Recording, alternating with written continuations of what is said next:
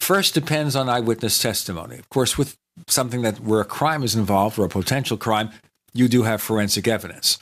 But you're still depending for your basic account on eyewitness testimony. When you have a UFO and people see something in the sky or lands, there's eyewitness testimony. And the more I'm reading about the Ferguson incident, Chris, it shows how unreliable eyewitness testimony is. The stories were all over the place. Yeah. The officer shot the young man from the front, from the back. He was close. He was far. And then there was an article in the Washington Post about the problems with eyewitness testimony, pointing out that there's this group, a nonprofit group called the Innocence Project. And what they do is they look into cases where people were allegedly convicted of crimes they may not have committed. They look at the evidence, and they pointed out that in about a third of the cases where people were found innocent of the crime of which they were committed, they depended in large part on eyewitness testimony. And that eyewitness testimony was found to be extremely flawed. So the question is here, of course, Chris, and you're someone who's done so much investigation, to what degree can we depend on what people think they saw? Well, you have the double difficulty of eyewitness testimony of an unusual, totally paradigm-shifting event. Sometimes witnesses, when they see something, horrific, like a murder or something that really shakes them to their core, you would think that would be emblazoned in their mind accurately. And I think sometimes the opposite happens. It makes people more confused. It just rocks their worldview because of the event. And they have a very, very difficult time, I think, piecing together the sequence of events. Duration is something that I've seen oftentimes. Sometimes it gets elongated. Sometimes a mere few seconds seems like many minutes. Or sometimes the opposite. Sometimes you have time compression where a longer event appears to flash by in a matter of seconds. So, there's no real rhyme or reason of how the human brain cognizes and processes information during, a startling event. And I would think that a UFO sighting would obviously fall into that category. So I've mentioned a number of times on the show that I've had multiple witness events where descriptions are generally fairly consistent, but the duration, especially the sequence of events, what happened first, what happened second, then what, these things oftentimes get turned around, jumbled up.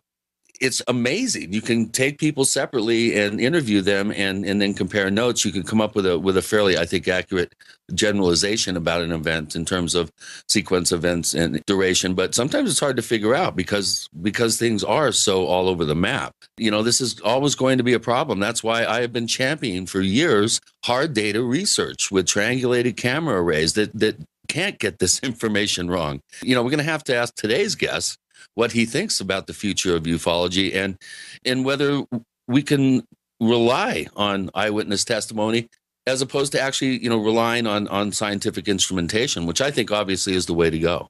Well, one thing mentioned in this Washington Post article is that people, of course, are not photographic machines, and they make assumptions. They fill in missing details. And a lot of times when someone thinks they saw something, some of those details were inferred, were assumed, or they got those details from somebody else. So somebody else mentions, did you notice that? I noticed this here. I noticed how the object made a U-turn. Now, one witness never saw the U-turn, but they'll assume it must have been true because somebody told them that.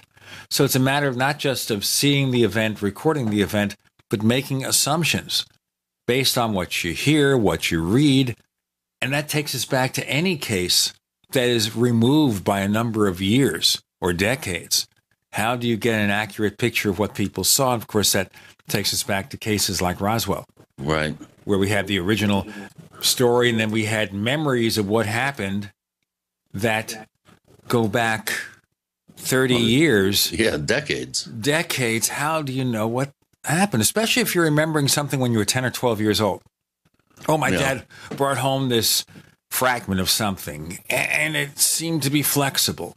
And what was it? Well, we can argue about that until the end of time. Right. And I'm sure we will. Never ends. So we're going to do something here with our episode of the Paracast where we're going to go back through history and begin to paint a picture of the FBI, CIA, UFO connection. How are these agencies involved? How have they interacted with each other? We have Dr. Bruce Maccabee, who has written really an entertaining book. I didn't start reading it till fairly late, but it's the kind of book that is, as Leslie Kane said in a review of it, a page-turner. It really is. It's a well-written book. It's easy to go through. It's not something that the prose is dull and distracting. It just takes you through the story and a lot of fascinating things to discuss. And we'll ask Dr. Maccabee about the accuracy of eyewitness testimony. A reminder, folks, it's here now, Paracast Plus. You get the ad-free version of the Paracast, get a higher resolution copy, better listening experience, and it's $5 a month for admission to our top secret download area. Speaking of top secret, we have a little fledgling chat room. We'll be adding more stuff as we go on. To learn more, go to plus.theparacast.com, plus.theparacast.com. And I even made it work if you just go plus.paracast.com. It works that way too. You can check out how to sign up, and we look forward to your subscription. Dr. Bruce Maccabee is coming up next with Gene and Chris. You're in The Paracast. So here's what happened. I was placing an order online. The site went down. It took hours before it returned, but I'd already placed the order with another company. If your site goes down, you could lose business. And if you have a business or personal site, you'll want to know it's easy to run and it will stay online. At iWeb, your site is hosted on one of the most reliable networks in the world. Talk to a sales rep at iWeb.com. Use the promo code TechNightOwl for a special discount. First came Attack of the Rockoids, and it was a critically acclaimed success. And now there is The Coming of the Protectors. A former military intelligence man is contacted by a space woman in a dream that turns out to be a nightmare because evil forces on her distant planet are planning to conquer the Earth. This is gripping science fiction of the classic kind. Attack of the Rockoids and The Coming of the Protectors. Find out more at rockoids.com. That's Rockoids, ROCKOIDS.com. Mike Stenerson for Midas Resources. At no time in history have precious metals been more important, certainly not in my 22 years in the industry. The dollar has lost over 90% of its value in the last 60 years. No fiat currency has ever survived the government printing presses. Ours is not immune. The time is now to be proactive. 1-800-686-2237, extension 116. Anything tied to the dollar is at risk. CDs, annuities, 401ks, IRAs, stocks, bonds, you name it, so decide. Do you want to leave a legacy of wealth or debt for your family? The choice is yours. Call me at 1-800-686-2237, extension 116. That's 1-800-686-2237, extension 116. Be proactive, not reactive. Call 1-800-686-2237, extension 116. The human body is extraordinary. Despite all the stresses we inflict upon it, it still works hard to stay in balance. Thousands upon thousands of people rely upon Heart and Body Extract to help their body stay balanced. This excellent 100% natural herbal formula helps maintain healthy blood pressure levels, cleans arteries, promotes good circulation, balances cholesterol, and more. HB Extract, paired with healthy lifestyle choices like good nutrition and exercise, can give you a life free of pain, sickness, and fear. Recapture your youthful vitality and experience your body healing itself with the aid of HB Extract. It's extremely effective and it starts working in just days. Visit hbextract.com to learn more and to read scores of testimonials from satisfied customers. And we've never increased our price in over 10 years. That makes Heart and Body Extract as great a value now as it was the first day we sold it. A healthy heart is a happy heart. Call 866-295-5305 or go to hbextract.com. Do you have relatives and friends that are convinced there is no need ever to prepare for any kind of emergency? Are these also folks you buy Christmas presents for? At 30dayfoodsupply.com, we can solve both of these problems at the same time. Go to 30dayfoodsupply.com or call 541-229-0010. We can ship your Christmas presents directly to them. Choose from our original $99 30-day food supply, our long-term storage vegan burger mixes, and other oatmeal, soups, porridges, beans, and granolas for everyday use. All products are non-GMO, MSG-free, and vegetarian. Most are gluten, soy, and nut-free. Call 541-229-0010 today. Oregon Trail Foods and 30dayfoodsupply.com keep prices low, cutting out the middleman by buying directly from their producers in Oregon. Remember, only $10 ships your entire order to the lower 48. Visit the website 30dayfoodsupply.com. Call 541-229-0010. 30dayfoodsupply.com. 541-229-0010. We'd like to hear from you. If you have a comment or question about the Paracast, send it to news@theparacast.com. That's news@theparacast.com. And don't forget to visit our famous Paracast community forums at forum.theparacast.com. We have Dr. Bruce Maccabee returning to the Paracast. Of course, we've covered a lot of his research over the years, involvement in the Gulf Breeze case and others.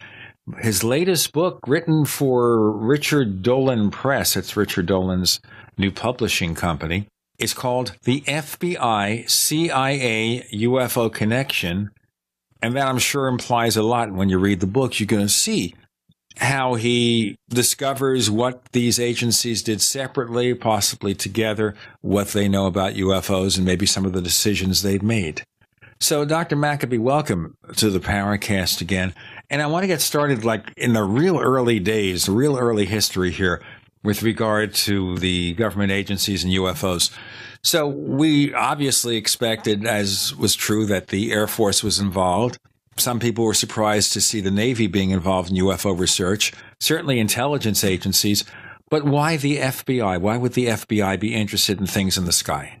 Well, the FBI wouldn't normally be interested, and it hasn't been for a number of years. But the reason they got involved was at the request of the Air Force. This whole mess sort of started when Kenneth Arnold had his sighting on June 24th, 1947, and then that was publicized on June 25th, 1947, after which there were numerous reports of sightings, some that happened before Kenneth Arnold, and hundreds that happened afterwards.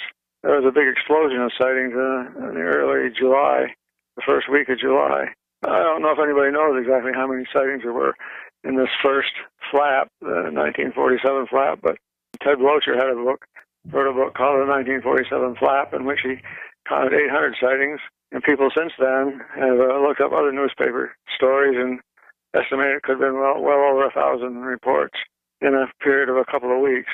And, of course, some of the witnesses were Air Force people themselves. You have to take a split view of this situation. In early July, there's a view that ignores the Roswell case. Why ignore the Roswell case? Because it's never been absolutely conclusively proven, although it is in principle possible to find somewhere the hardware and say, yes, it was real. So you can look at it from the point of view that there was no Roswell, or you can look at it from the point of view that there was a Roswell. And as I said, if you do that, then you're basing your arguments on information that we can't confirm. So I stick mostly to the non-Roswell interpretation, while pointing out in the book that does not mean that I think Roswell is nothing.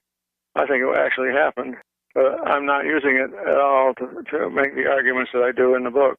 So anyway, on the 8th of July, there were sightings at Edwards Air Force Base. It was at Muroc Air Force Base in the state of California. At this point, according to Ruppelt's book, the report on unidentified flying objects, this is when the Air Force really took an interest in the subject. 2 days later, on the 10th of July, the Air Force contacted the FBI. The Air Force told the FBI that they were using all their scientists to run down these reports of strange objects flying through the sky. They wanted the FBI to interview witnesses to find out if there was any possibility of communist subversion going on. The communist aspect would be that communist sympathizers would generate spurious reports of sightings to make the American people feel that our own Air Force couldn't handle a situation, some sort of a threat that we couldn't manage.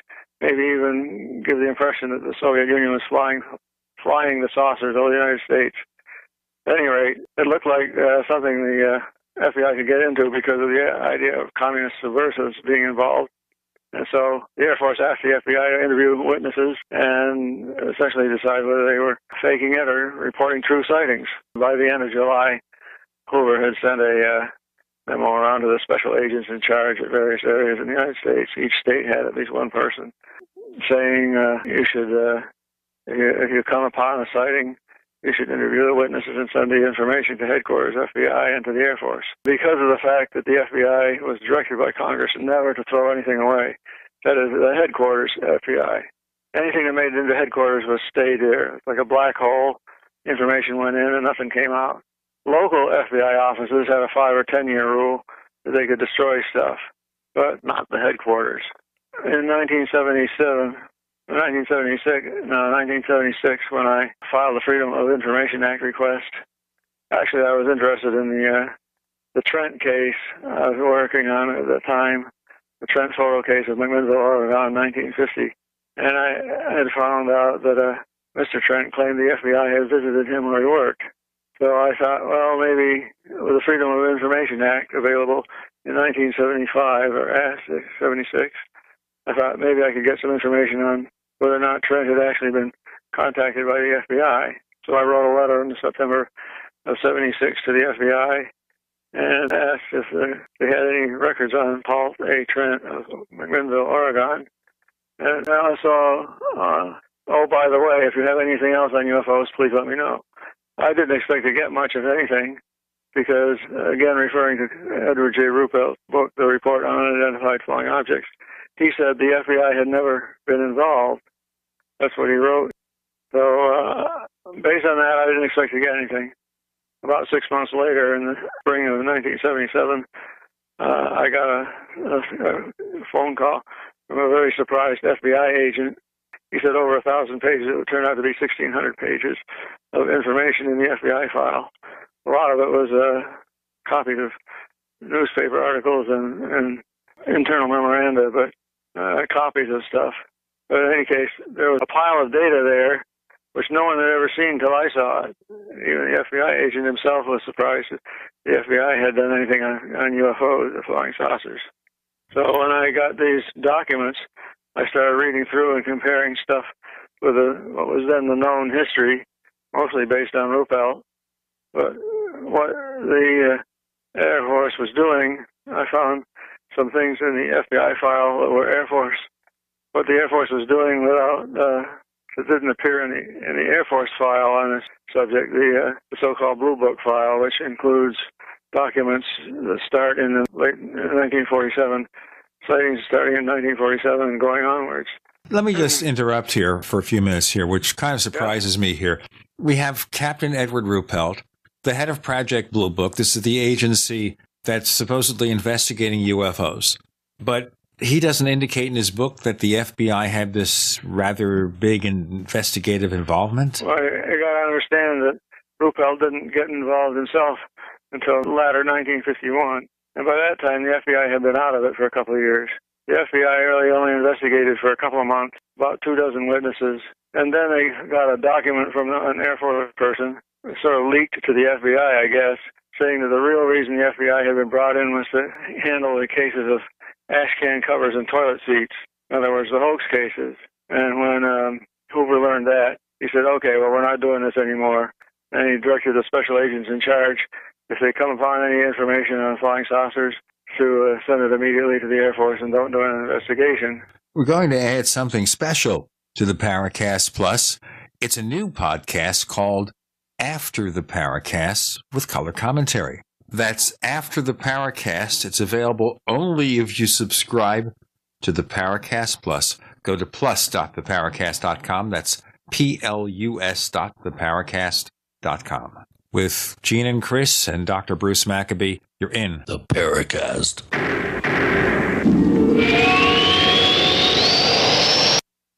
We are America's largest independently owned communications network, GCN. Is there a secret UFO agenda? Do strange creatures from the darkest corners of the mind roam the Earth? Is there evidence for mind control, time travel, or devious government conspiracies? Find out the inside scoop on the latest conspiracies, paranormal activity, and Fortean phenomena when you subscribe to Tim Beckley's Conspiracy Journal. It's jam-packed with stories, special book and DVD promotions, and the best news, it's absolutely free, sent right to your mailbox. Plus, a bonus free email newsletter sent out every Friday. Simply send an email with your name and address to Mr. UFO at webtv.net. That's Mr. UFO at webtv.net. Find out what they don't want you to know.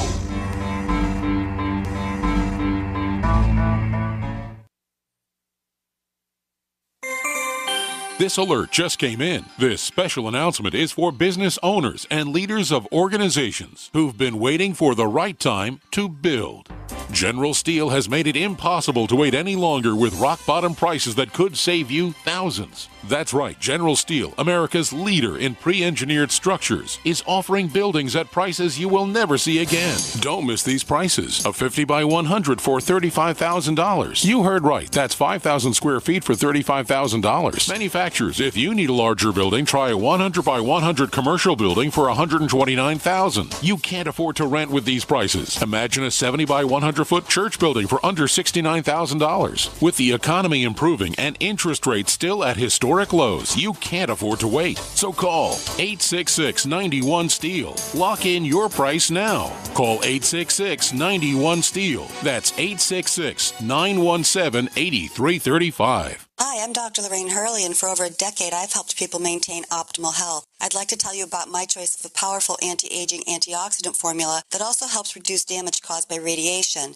Z-Radical contains fucoidan, and there are over 700 studies showing how powerful it is. Z-Radical is a totally organic, pure extract, and it is available by calling 855-315-8326. Again, it's 855-315-8326, or visit my website, drhurley.net. Iodine is necessary, but Z-Radical is so much more. Hi, I'm Dr. Lorraine Hurley, here to tell you about an amazing pain relief formula. Unlike Tylenol, Advil, or ibuprofen, Livinity Pain Relief Formula is completely non-toxic and actually stimulates healing. Livinity Pain Relief comes in a gel or capsule, and in my years of helping people, I've never seen anything like it. After rubbing a small amount on an aching muscle or a sore joint, many people report the pain is gone within a minute. Call 855-315-8326. That's 855-315-8326, or visit drhurley.net for more information. If you need to say happy birthday, happy anniversary, thank you, or simply I'm thinking of you, ProFlowers.com is the key. ProFlowers has stunning bouquets, like the best-selling 100 blooms for $19.99. Plus, ProFlowers will include a glass vase for free. Sending someone a wonderful surprise of beautiful flowers sent fresh from the fields is easy. Choose the bouquet you like, pick the delivery date, and each order is 100% guaranteed. Plus, all bouquets from ProFlowers are guaranteed to last at least 7 full days. Beautiful, fragrant flowers, picked fresh and sent to your loved one for lasting enjoyment. To get this incredible savings and send someone 100 gorgeous blooms with a free vase for $19.99, go to ProFlowers.com, click the blue microphone in the top right corner, and enter code PLOW. That's ProFlowers.com. Click the mic and enter code PLOW.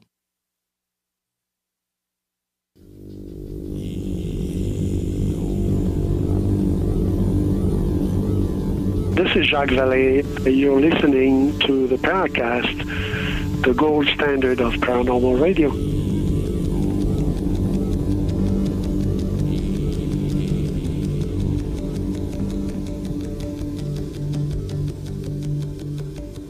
We're tracing here the FBI's involvement in UFO research until J. Edgar Hoover pulled the plug with Dr. Bruce Maccabee. And his book, just out earlier this year, is the FBI-CIA UFO Connection, and we're exploring the FBI's involvement. Now, after Hoover said "niet" to UFOs, Did the FBI give it up, or did they continue? What? Well, the FBI stopped investigating witnesses, but that didn't mean that they stopped being a black hole. Turned out that once they had established this liaison between the FBI and the Air Force often provided the FBI with information. And here's the real value of the FBI file and why I wrote a book about it. The FBI was told things that the American people weren't.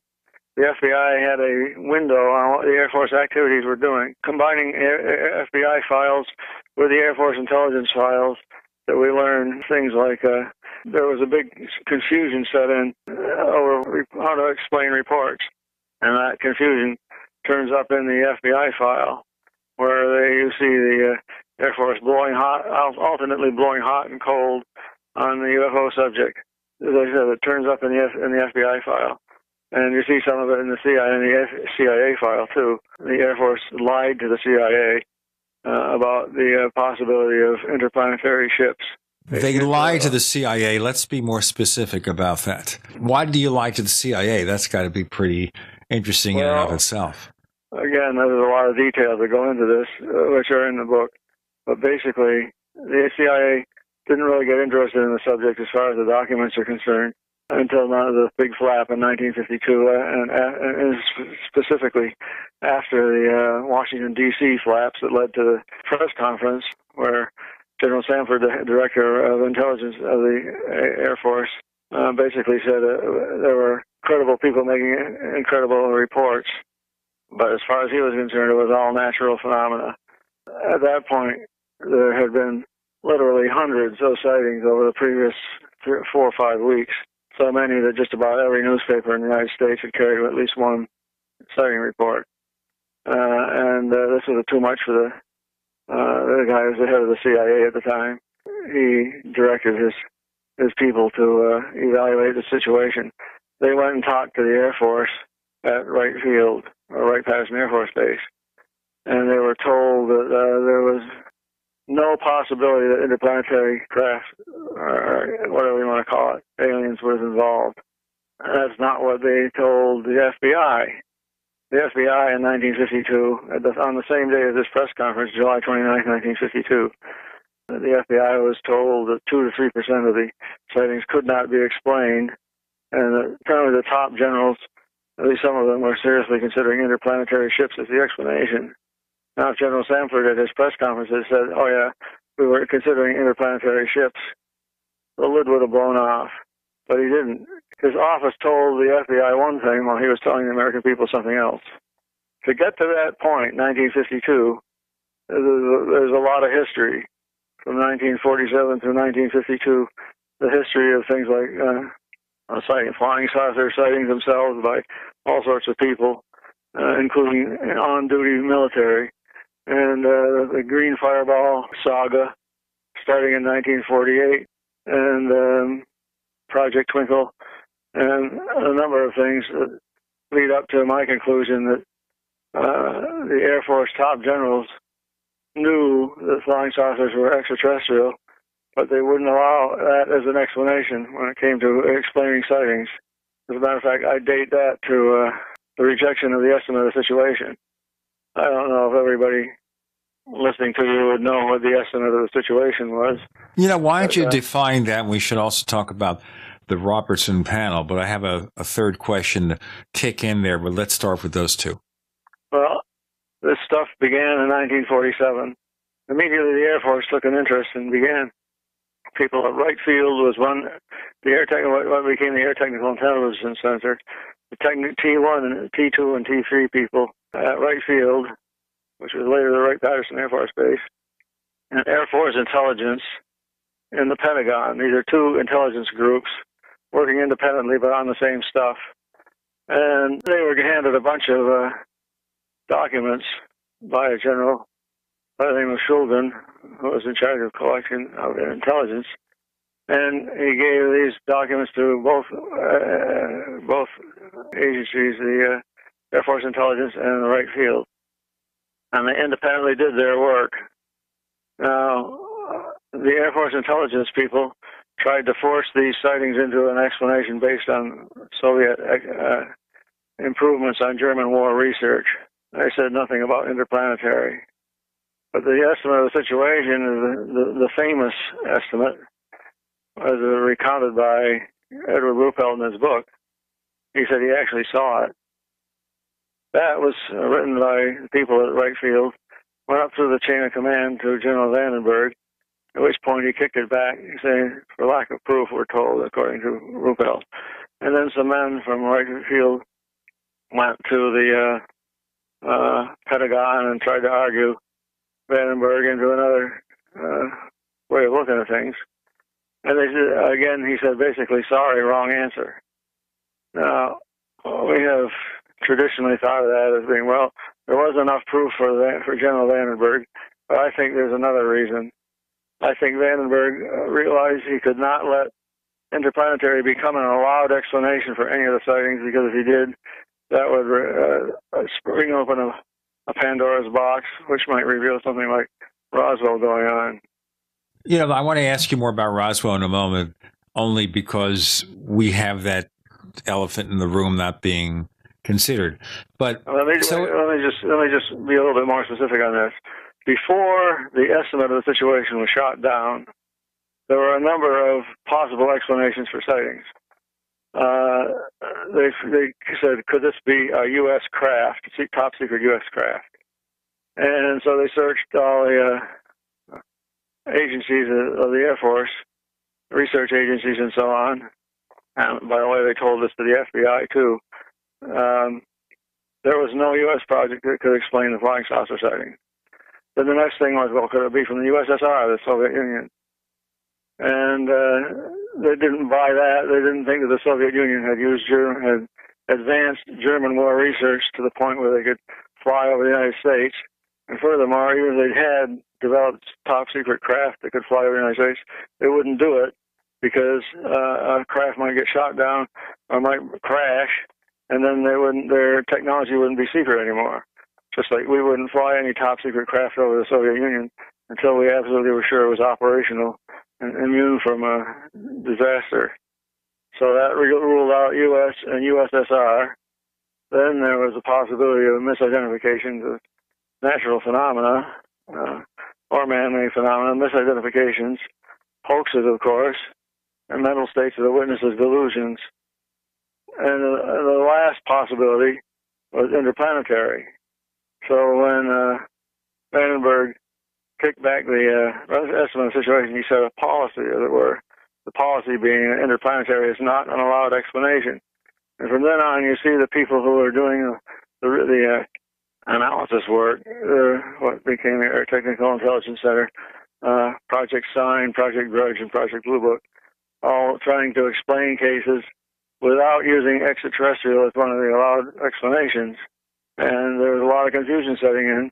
I asked myself, why in the world would Vandenberg reject this evidence provided by his own experts? He effectively employed these guys at Wright Field to decide, make all sorts of decisions relative to advanced aeronautical development of the Soviet Union and the United States and so on.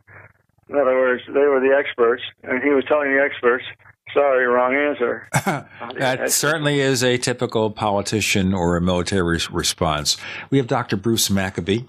We're talking about the FBI's CIA UFO connection with Gene and Chris. You're in the Paracast. A little right, a little left, but always independent-minded. The Genesis Communications Network, GCN. Attack of the Rockoids has been well received by critics and readers alike. It's a thrill-a-minute story you'll never forget. A former U.S. military intelligence officer is haunted by intense dreams about a beautiful woman pleading for his help after a terrible battle in outer space. But the dreams turn out to be true and thrust him into a telepathic love affair with a woman whose faraway planet is intent on destroying the Earth.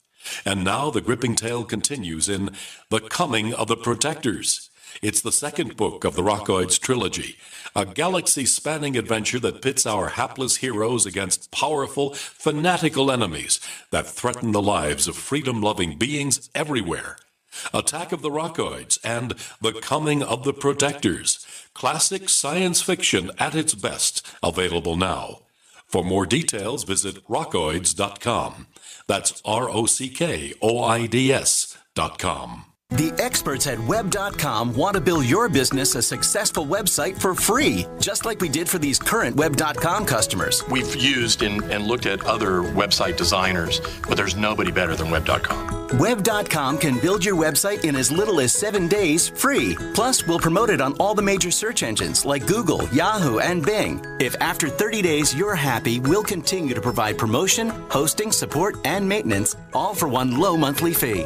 If not, cancel and pay nothing. If you're in business today and you don't have a web presence, you won't be taken seriously. Call right now and you'll also get a free .com or .net domain name for your new website powered by VeriSign, the world's leading domain name provider. Call 800-297-0154. That's 800-297-0154. No upfront charge for site build, after which ongoing fees apply. Rights to site are relinquished when canceled. Domain included during active service, after which fees apply. That's 800-297-0154. Hi, this is Steve Sanchez, and based on a recent study, it was found that 57 million Americans had legal issues over the last 12 months, but only 60% of those studied sought out the services of a lawyer. Why? In a nutshell, affordability. Well, my friends at Legal Shield have created a solution that can help you not if, but when you need an attorney. For as little as $17 per month, Legal Shield will provide you unlimited access to qualified attorneys at an accomplished law firm for advice and counsel on legal issues, no matter how serious or trivial. For over 40 years and with 1.4 million families across North America, Legal Shield can help you, the loyal GCN listener. Representatives are standing by now to answer your questions, so call them now at 1-855-340-SAVE. That's 1-855-340-7283, or visit them at lsprotection.com. That's lsprotection.com. Results will vary from case to case. Breakfast, lunch, and dinner.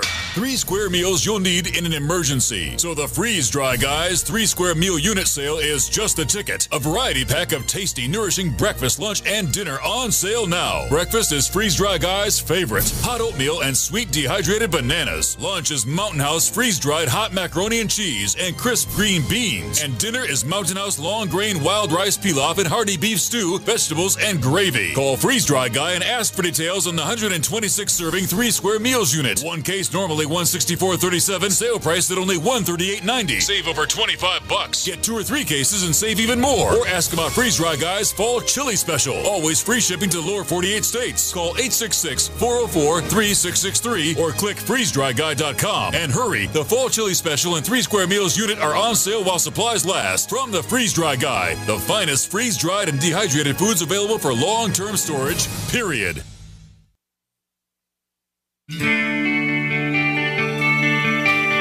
This is Jerome Clark, author of the UFO Encyclopedia and other books. You're listening to the Paracast.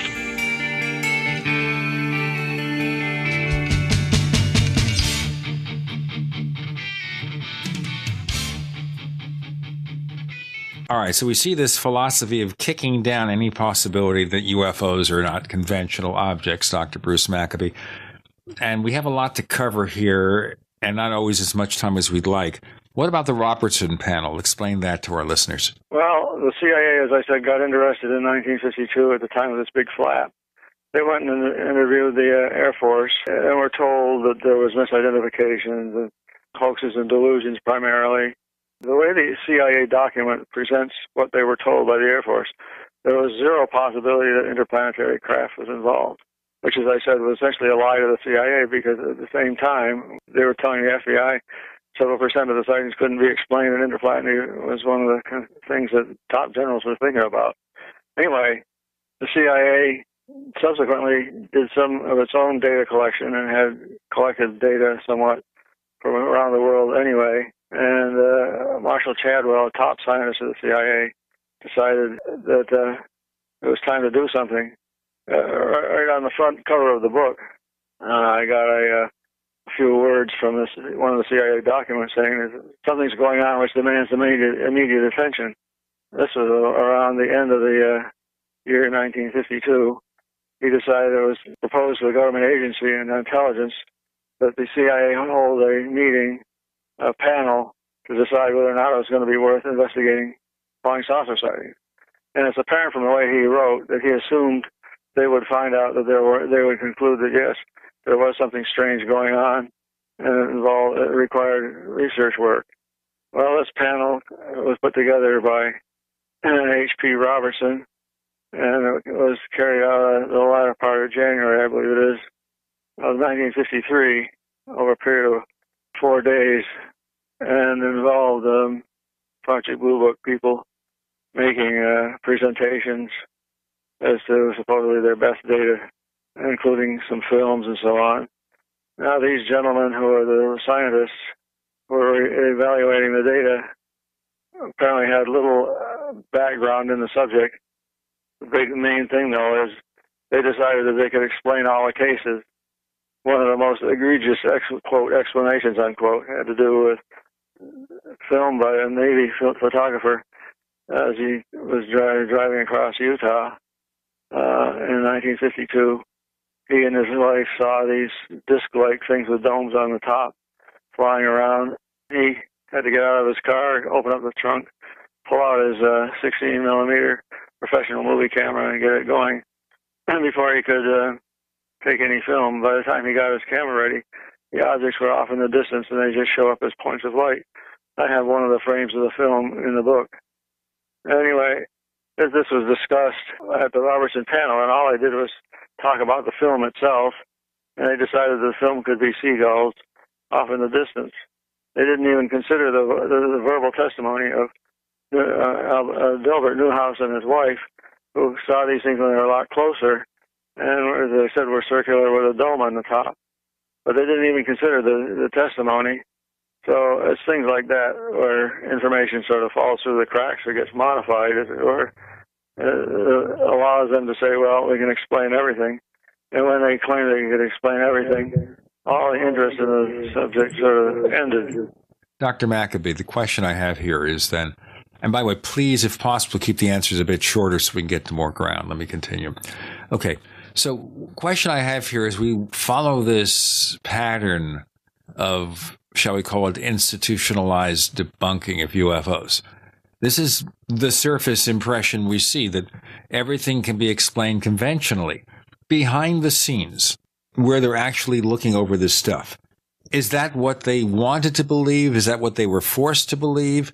What they pretended to believe? Did they have another opinion, another point of view, where they did have to take it seriously?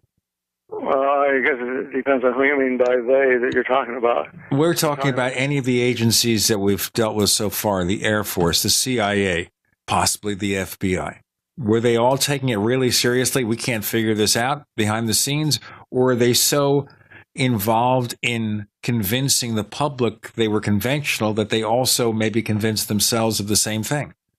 Yes, I have considered the possibility of what appeared to be the people doing work at Project Blue Book were sort of brainwashed themselves into believing that there was nothing to it, and any explanation in a storm. Project Grudge was a project from between Project Sign, Project Grudge, and then Project Blue Book. And the Grudge report was publicized in December of 1950. The Grudge report was called by General Cabell, who was at the time the director of Air Force Intelligence, a worthless tripe. In Project Grudge, they prided themselves on explaining every one of about 300 cases they had looked at. And apparently some 50 of those cases were, quote, explained, unquote, with the explanations being so unconvincing that even newsmen could see that there was something going on that was strange. But as time went on, this just sort of solidified into UFOs can be anything but extraterrestrial. And so what do you get at the end of Project Blue Book when it closed in 1969? 13,000 cases, 701 of them left as unexplained. And as far as the Air Force official policy was concerned, of these 701, all of them could be explained if they had more information about the sightings. In other words, so-called insufficient information type of sightings. But if you go and you look at the actual sightings themselves, you find there's plenty of information available to conclude something was going on. Therefore, you can decide, as I did, that there essentially was a policy undergoing, and it was being driven by the Air Force. It wasn't driven by the FBI. The FBI was totally confused, I would think, by what they were told. On the one hand, that there was U.S. Soviet weaponry, and on the other hand, it was explainable as natural phenomena. And the Air Force kept saying publicly how uninterested it was in flying saucer reports. And that goes back to General Vandenberg's dismissal of the situation back in 1948. It had a snowball effect when he dismissed the estimate of the situation document, which is fairly famous now. That's where we really see the first indication of a policy of denial, and I love that term, Gene, institutionalized debunking and ridicule. It goes all the way back to 1948 with General Vandenberg. I would think that it kind of appears that way reading through the section in your book on that. Right. Well, that's my input, I guess, on this whole problem. Is the re-evaluation or reinterpretation of Vandenberg kicking back the estimate of the situation, so essentially telling his experts they're wrong. My guess is he didn't tell them they were wrong. It's just he said you can't go public, because if he had allowed interplanetary as an explanation, that would have leaked out. Oh yeah, the Air Force is considering interplanetary saucers as some of the things that are flying around. And the Air Force apparently didn't want that to happen.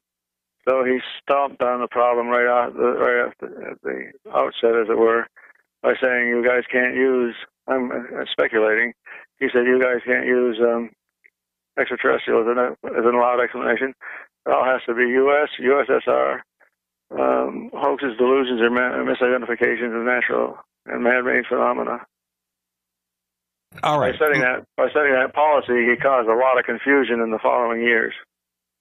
Well, it's a matter of being politically correct, it sounds like to me. But get back to that other elephant in the room, the Roswell connection.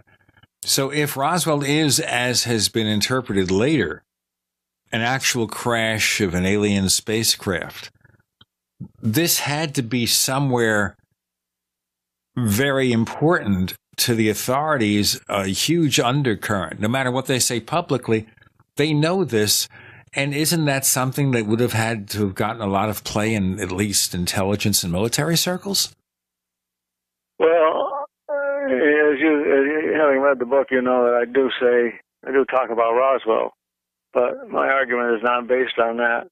However, if Roswell were real and they wanted to cover it up, that would even be more reason for General Vandenberg to shoot down the explanation. If suppose the right field analysts came up with the correct explanation, yep, they're interplanetary, and Vandenberg knows about the Roswell crash, and he knows it's being suppressed to be covered up essentially as much as possible.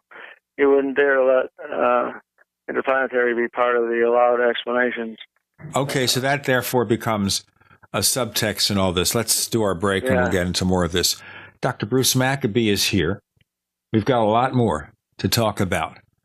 The FBI, CIA, UFO connection. You're on with Gene and Chris. You're in the Paracast.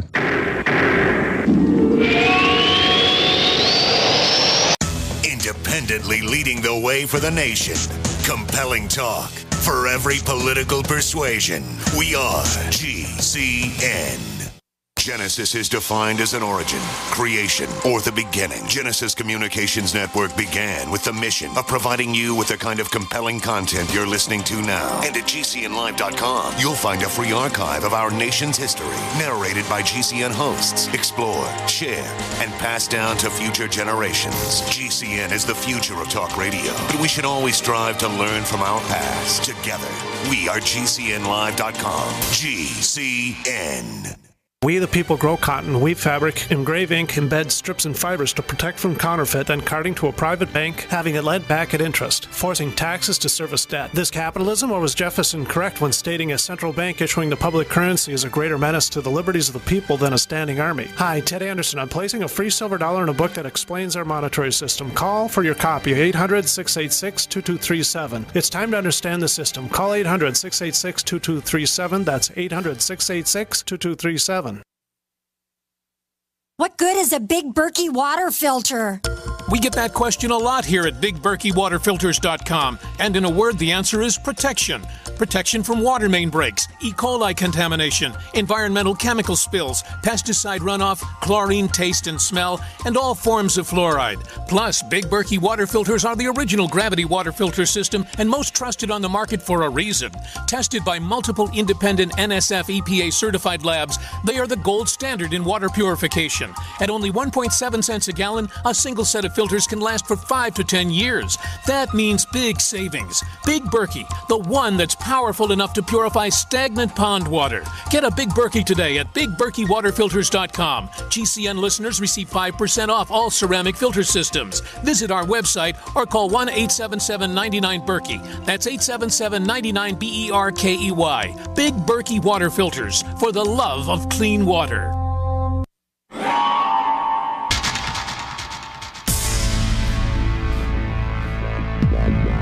Welcome back to the Paracast, the gold standard of paranormal radio. And now, here's Gene Steinberg.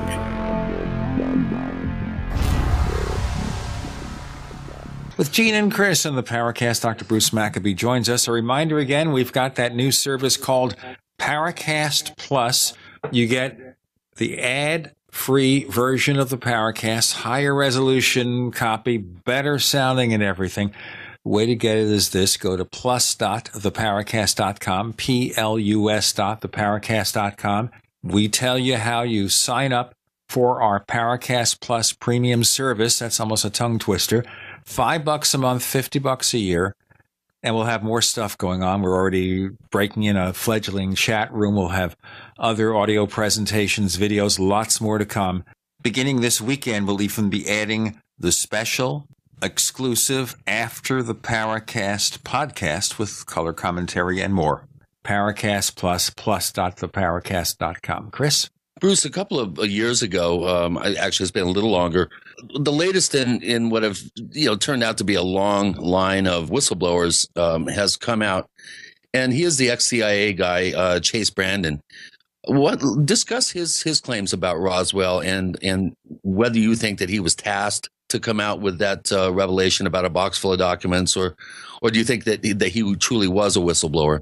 Well, I understand he also had a book out, so he might have been playing up stuff to sell his book, but I don't know anything any more about it than has been published already. I have never talked to the person. His story, as I understand it, is he was in a safe that is a big room that you can only get into with a secret code method, where they stored historical documents of the CIA. Found some box with the word Roswell on it. Pulled it out, looked at the stuff on the inside, said, this confirms my feeling that Roswell was real, stuck the box back in. So as far as I know, he didn't say when that happened.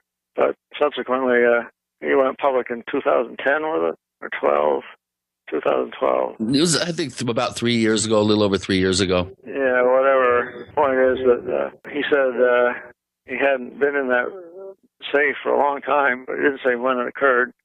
Obviously, a CIA historian was reported as saying he searched through this safe and didn't find anything.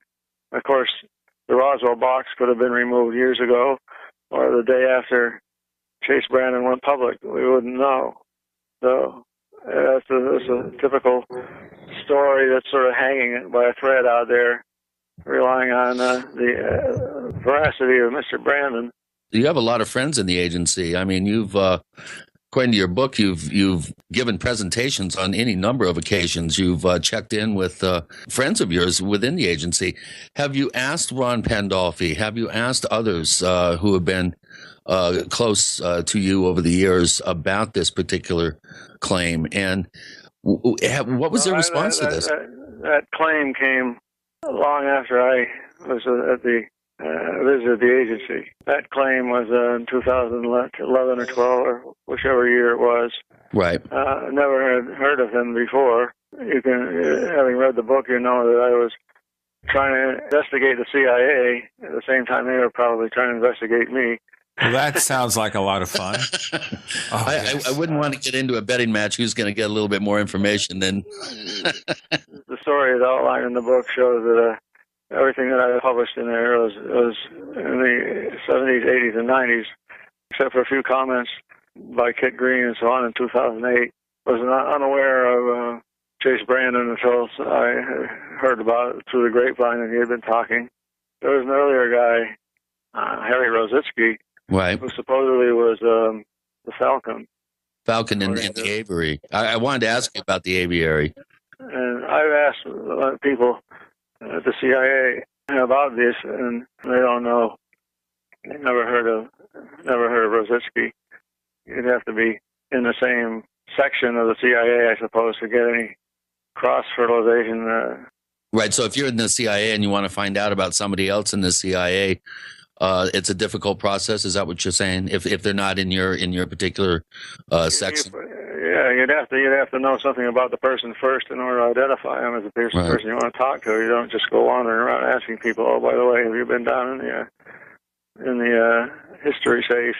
And have you seen the Roswell box recently?" Well, people have kind of whispered around, wondering about your relationship with the CIA. You are very close with, over the years, you were very close with people who were known to work for the agency. Ron Pandolfi, of course, was the head of the Science and Technology Desk for many years. He still may be. I'm not even sure. Why don't you give us a quick thumbnail sketch of how you were first brought in to brief the CIA and kind of take us through the process of establishing your relationship within the agency? Well, as I point out in the book, the beginning of my involvement with the CIA had to do with photographic analysis or investigative radar analysis, in the same sense that my involvement with the FBI began as a result of photo analysis. But the December 1978 New Zealand sightings that were publicized worldwide. Right, the Valentech case. The Valentech case. No, that was October of 78.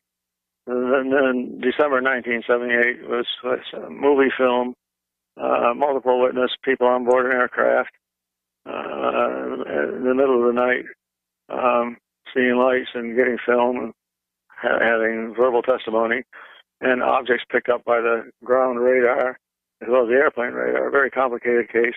The only one that I'm aware of that has had any portion of a sighting argued out in the open literature. You can see all that stuff on my website, which, by the way, is www.brumac.8k.com. That's the number 8, letter K. brumac.888k.com. Anyway, I wanted some consultation on my analysis of the radar sightings. And I first talked to a guy at MITRE Corporation, Gordon McDonald, and he suggested I talk to an expert at the CIA, which floored me. I never would have thought to talk to the CIA. After all, they were considered to be the bad boys of ufology, running the whole cover-up or something. And that was in December of 78. In that same month, the CIA had coughed up about 900 pages of documents after saying that all they had was a couple of dozen pages related to the Robertson panel. In fact, they had hundreds of pages. So, but nonetheless, I decided, well, okay, maybe I'll do it just to see what the CIA is like.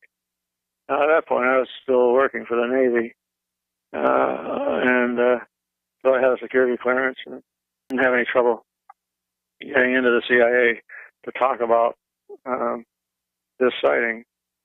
And I went there and talked about seven guys represented different parts of the CIA, I suppose, who were interested in the sighting. And after that, I did get to talk to a radar expert, and I think I was at the agency 3 times. in 1979, in the spring of 79. And then I didn't get much help.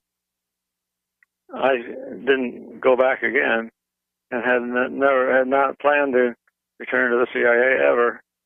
But 5 years later, I got a phone call from a guy, Ron Pandolfi. I got a phone call. He was interested in the work that I was doing in laser-generated underwater sound. I call it LGUS. This is Navy work related to ASW, anti-submarine warfare. And he had noticed that this phenomenon we were using, the generation of underwater sound using a laser. You fly in an airplane with a powerful pulsed laser, zap the water surface with a laser, and generates underwater sound that goes out from this zap point.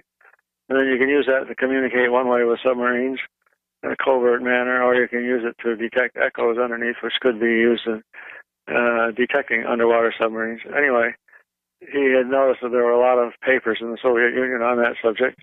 Let's go into more of the framing of that in a moment with Dr. Bruce Maccabee. The book is about the FBI, CIA, UFO connection. It's almost a tongue twister with Gene and Chris. You're in the Paracast.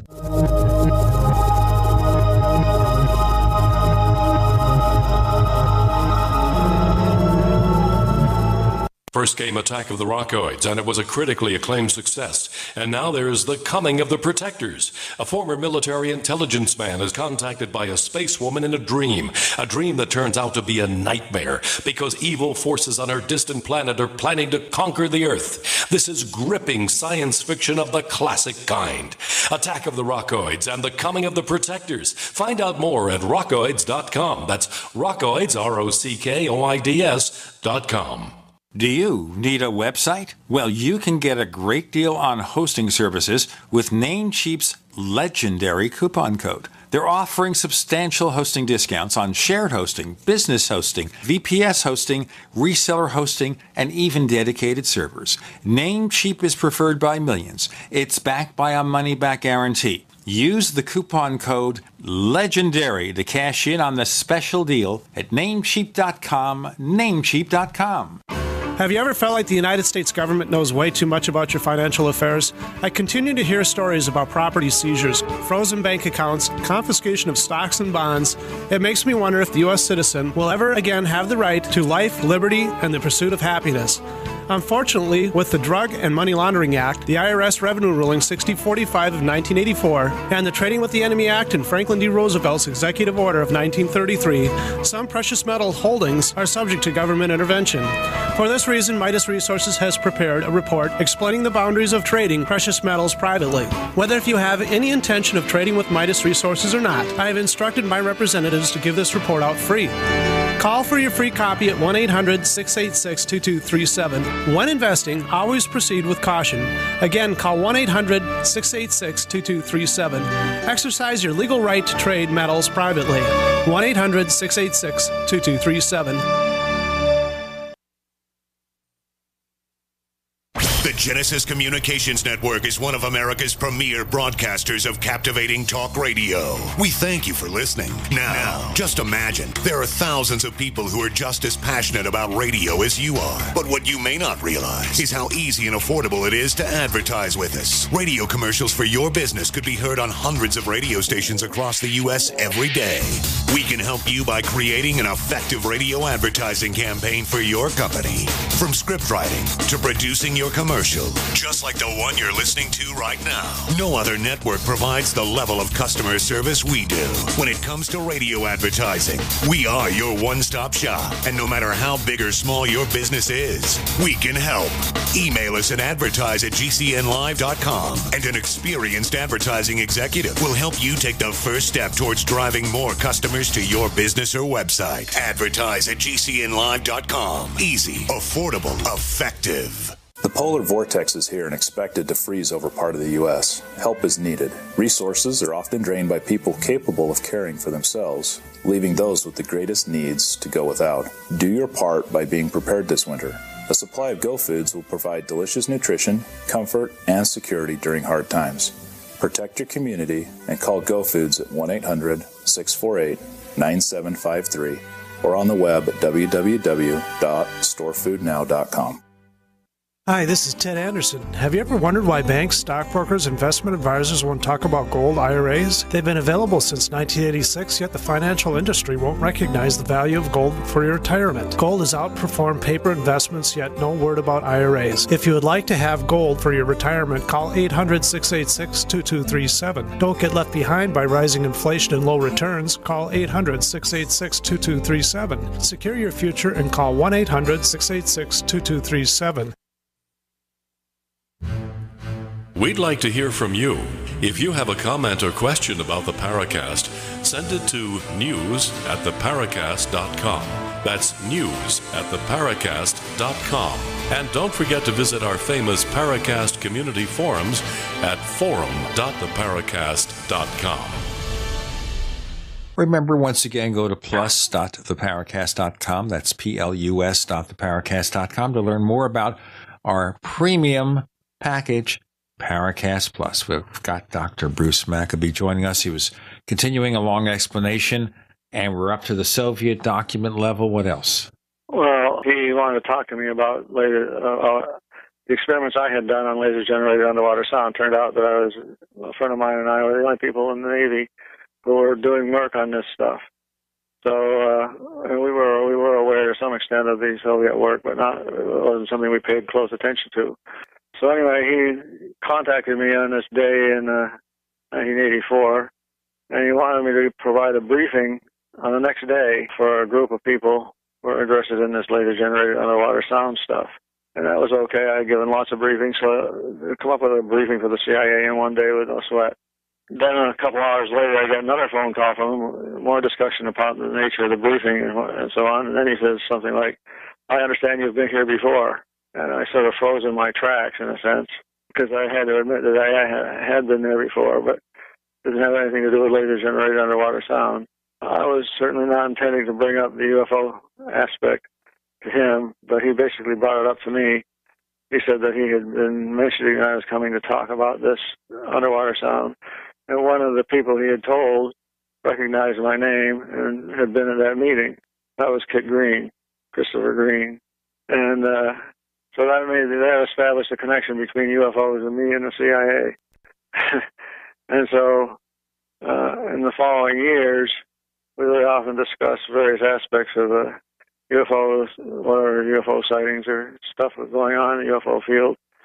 I'd meet with Pandolfi a couple of times a year as work on this laser-generated underwater sound. We were close to attempting to get funding for a major field experiment. And in 1985, for example, by that time we had worked our way up to the admiral level for presentations. We 5 admirals in one day. Pandolfi was there giving us a security briefing at the same time, or rather briefing on what the status of Soviet research is understood by the CIA. Anyway, that established a contact, and so I was paying careful attention to the people that I talked to at the agency to see if any of them knew more than I did about the subject. Right. Yeah, you and John Alexander. I sort of assumed that if they had somebody officially working on this project on UFOs, then that person would know more about it than I do and give himself away somehow. If that person existed, which I assume they do, that person would probably be under Pandolfi, wouldn't you think, at Science and Technology? That's what you would think, but there wasn't anybody under Pandolfi. And Kit Green was the guy I talked to in 79. He was still there in 84. And then he retired a couple of years later, and Pandolfi took over the so-called weird desk. I like that, the weird desk. Yeah. It sounds like my desk, just looking at it here in my office. 1987 was a big year for... Boy, I'll say it was. The conference in D.C. Must have cost a lot of money. And it's kind of amusing to me that this recent conference they had last week, where they had four people on a panel at American University, and I sent them a message. I sent the guy who put it together a message saying, you know, what you've done is not so unique after all. We did it back in 1987. That brings up the point Bruce, who funded that 1987 conference? I've heard mention that a very kind of shadowy company called Cayman Tempo was footing the bill for that conference, and that one of the FUFOR directors, who was, you would think would know, was funding the conference, being that they were involved in the actual planning and everything for the conference. The director didn't even know who was paying all these airfares and putting people up at fancy hotels and feeding them. Tell us about Cayman Tempo and their involvement in that conference. I never heard of Cayman Tempo. I guess I've heard of it, but it didn't have anything to do with us. The funding was raised by the Fund for UFO Research. In the way MUFON works, at the end of each conference, they tell it where the next conference is going to be, who's going to be putting it on. And so in the 1986 at the end of the 1986 conference, we announced that the Fund for UFO Research would put the 40th anniversary UFO conference on, the 40th anniversary of UFOs, in Washington, D.C., at which point it became a mad scramble for how do we do it. And I was the head of the fund at the time, so I knew all the details of what was going on. We made an appeal for funding. We wanted to do an international conference, a real international conference where we had people from other countries for the first time. And we got funding from a number of people contributed, people, not companies. A big contribution from the Prince of the fellow Hans Liechtenstein, and hundreds of other people, I guess. I don't remember all the fine details of the funding this long afterwards, but it was basically money raised by the Fund for UFO Research, and Whitley Strieber guaranteed a certain amount of money as well if we overran our budget. Yeah, wasn't that kind of Whitley's coming out party? I recall talking to somebody who was there that made the comment, "Oh boy, we're seeing the birth of a new religion," when the whole communion hoopla started right around that time. Wasn't that his real coming out party? Well, communion was published in February of 1987. Intruders by Hopkins was published in March of 1987. The MJ-12 documents were publicized first by Timothy Good in his book Above Top Secret in, I think, May of 1987. And then Bill Moore and Jamie Chandray went public with what they had had since 1984. They had the MJ-12 documents, and they went public with that in June, I guess, of 1987. I got all the dates there. Yeah, that's a major. That's a major row of dominoes coming out in just a matter of 4 months. To precede all those dominoes was the Japan Airlines case the FAA was investigating. So right at the beginning of 1987, you had a major publicity about UFOs when the FAA said it was going to investigate the Japan Airlines sighting. And then I give what you might call the quote, the true story, unquote, of how I managed to write a big paper on the Japan case involving, part of my investigation involved talking to John Callahan, who at the time was on the government side, you might say. But after he was the head of the NTSB, I think, wasn't he? He was the head of investigations. Right. Yeah, right. And but 10 years later, when he retired, he came out pro-UFO. Right. Well, anyway, the point is that the Japan Airlines case, with all the publicity around that, then the Communion book, then the Intruders book, then MJ-12, all of these things happening within weeks or months of one another, and then the big build up to the MUFON Symposium. Let's go into that in a moment. We've got Dr. Bruce Maccabee with us. With Gene and Chris, you're in the Paracast. You're listening to GCN, proudly sponsored by UnseenNow.com. Lock down your digital life at UnseenNow.com. This is GCN.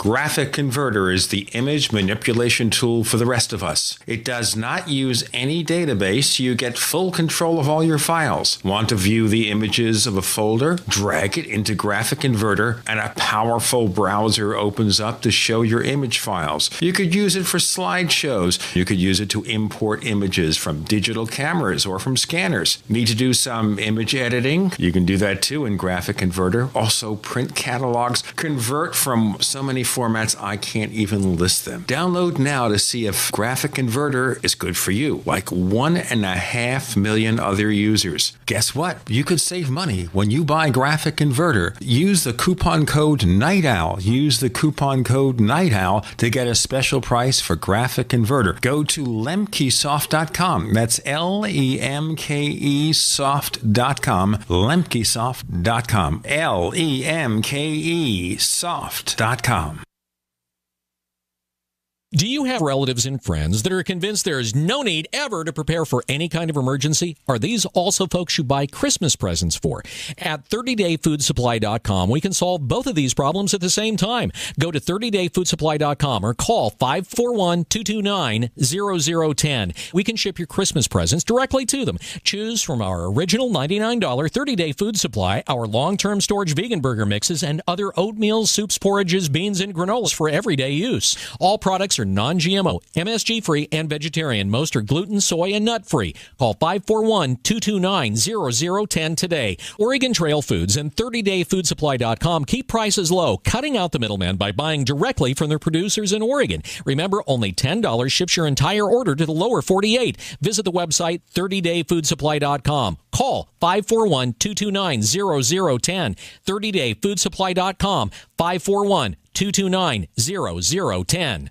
It's that time of year again, and you know what that means. Cold and flu season. But don't worry, herbalhealer.com has you and your loved ones covered with our safe and natural products. Cold and flu fighters like beta-glucans, olive leaf antiviral capsules, grapefruit seed extract, HHA 4-herb capsules, elderberry power, and respirate. And don't forget about oregacillin for the lungs, normally $34.95. On sale now for only $25. Vitamin D3 120-count soft gels, only $9. Whole body and homeopathic detoxes for the lungs, kidneys, liver, lymph, and brain. Normally $26.95, now just $20. Herbalhealer.com also offers correspondence courses to teach you how to handle your health naturally. And as always, new customers get a free 128-page catalog with your order. Visit herbalhealer.com and click the Winter Specials button to save on our natural cold and flu fighting products. Herbalhealer.com, healing the world with nature, one person at a time, since 1988. For over 5 years, you've been hearing about the Berkey guy, so you may know a few things about him. For example, you are well aware of the superior quality and effectiveness of Berkey water filters and accessories. But did you know the Berkeys have had independent lab tests done to prove just how effective they are? It's true, and he can email you the test results. Just visit goberkey.com. You may also know that the Berkey guy has helped tens of thousands of people get better prepared. Now here's something you may not know. GoBerkey.com has amazing specials and deals all the time on a wide variety of survival and preparedness products. Most ready to ship same day. Visit the Berkey Guy at GoBerkey.com and be sure to click the red Products on Sale Now button. You can always call toll-free 877-886-3653. Again, that's 877-886-3653. GoBerkey.com, home of the Berkey Guy.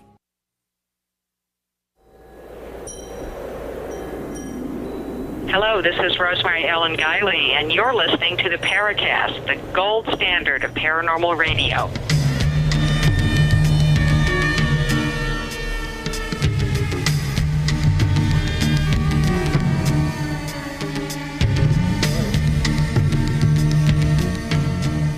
All right, so we're going back to this rather interesting time in the late 1980s when all this stuff was coming out at the same time, including MJ-12, and I want to ask you more about that in a moment. Dr. Bruce Maccabee, maybe you can go on with your considerations. Well, as it got closer to the MUFON Symposium, of course, the press started taking an active interest. People who knew something who were going to be in the conference were getting interviews all over the place. I listed a number of things that I was involved in. And I was on Nightline and a couple of major newspapers, interviews, and so on. And then we had arranged to give a briefing. Well, first of all, at the National Press Club, we had speakers from a number of different countries, as far away as Australia, I think Chile and Brazil, no, Chile and Argentina, Italy, Britain, Canada, United States, India. I don't remember exactly all the countries we had, a bunch of them. We had raised enough money to bring these people over and take care of them and send them back again.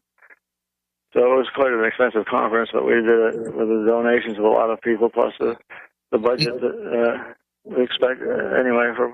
Well, you mentioned Liechtenstein. Was it the Prince of Liechtenstein that? What was his interest? How was he involved in this? How did he get drawn in? He was interested in UFOs for a long time. I haven't conversed with him for 30 years now, I guess, but back in the late 70s and early 80s, he was very interested in the subject. He had to keep it quiet because he was the head of a country. A head of a country with pockets. With deep pockets, not much land, but deep pockets. Yeah. Every square foot is worth $1 million or something like that. Listen, there's a lot of ground to cover here, and I don't want to keep jumping over things. We kind of have to because we want to get into a lot more subjects. Obviously, one of the big events in the late 80s was the revelation about these MJ-12 documents. Of course, we had Timothy Good mentioning it in his book Above Top Secret. We had, of course, Moore and Chandray. But the question I have here is, because it's become controversial again because of this recent resurrected debate between Stanton Friedman and Robert Hastings, and of course Kevin Randle doesn't believe in them either.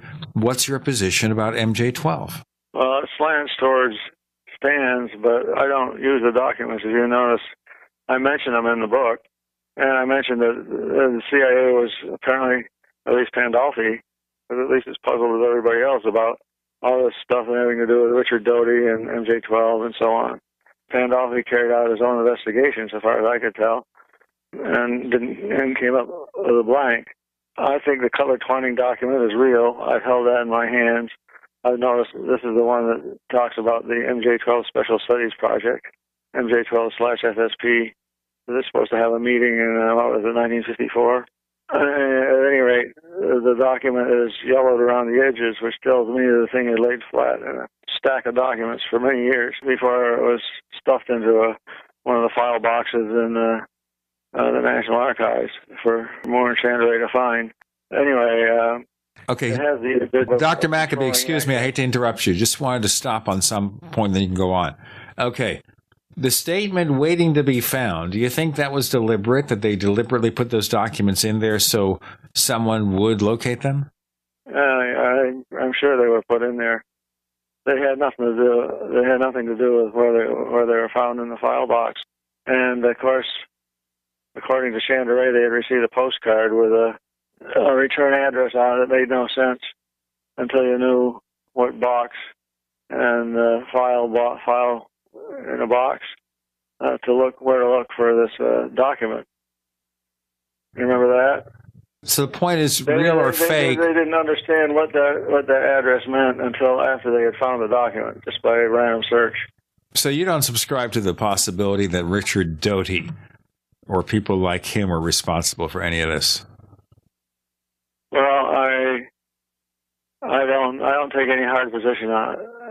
My argumentation is not based on whether MJ-12 is real or not. Although I would say that if Roswell is real, then there's something like MJ-12. All right, let's go back again through the history with the CIA and everything. And this is kind of a sidelight. You were active, of course, in the National Investigations Committee on Aerial Phenomena, the organization of which Kehoe was director for a number of years. What was your take on the fact that the first head of the CIA, Admiral Hillenkoetter, was for a time part of the board of directors of NICAP? I know a lot of people were kind of suspicious of that. Well, I'll tackle that in a minute, but I want to finish my comment on 1987 because it leads directly to one of the chapters in the book. As I said, we had arranged for a press conference for the international speakers. Then we had a special briefing for Congress. The congressional aides showed up at the Rayburn building, I think it was, on the day before the conference began. And then we had the conference itself on Friday and Saturday. Saturday night, we had over 500 people packed into a lecture hall auditorium. And for the first time ever, a collection of abductees appeared on stage. And this whole thing made a huge amount of press at the time. And of course, Pandolfi knew about what I was doing, and everybody in the CIA, I guess, had read the articles in the paper. So he suggested I give a talk there. And so about a week after the conference, I went into what he called what he told me was the director's conference room. Had a big long table, and to an audience of 30 or 40 or 50, I don't know, people, standing room only. I told them about their own documents. Most of them, or maybe all of them, didn't even know the CIA had been involved in UFOs.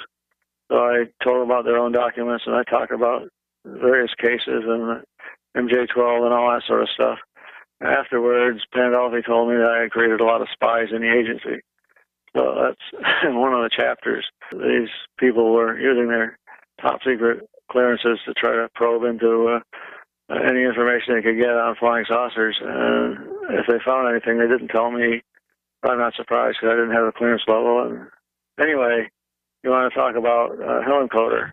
Right, because of the fact that whether it's innocent or not, and this is a classmate of Kehoe's in their youth, whether that maybe casts a little suspicion on the organization. How does a guy like that get involved in a civilian UFO research group?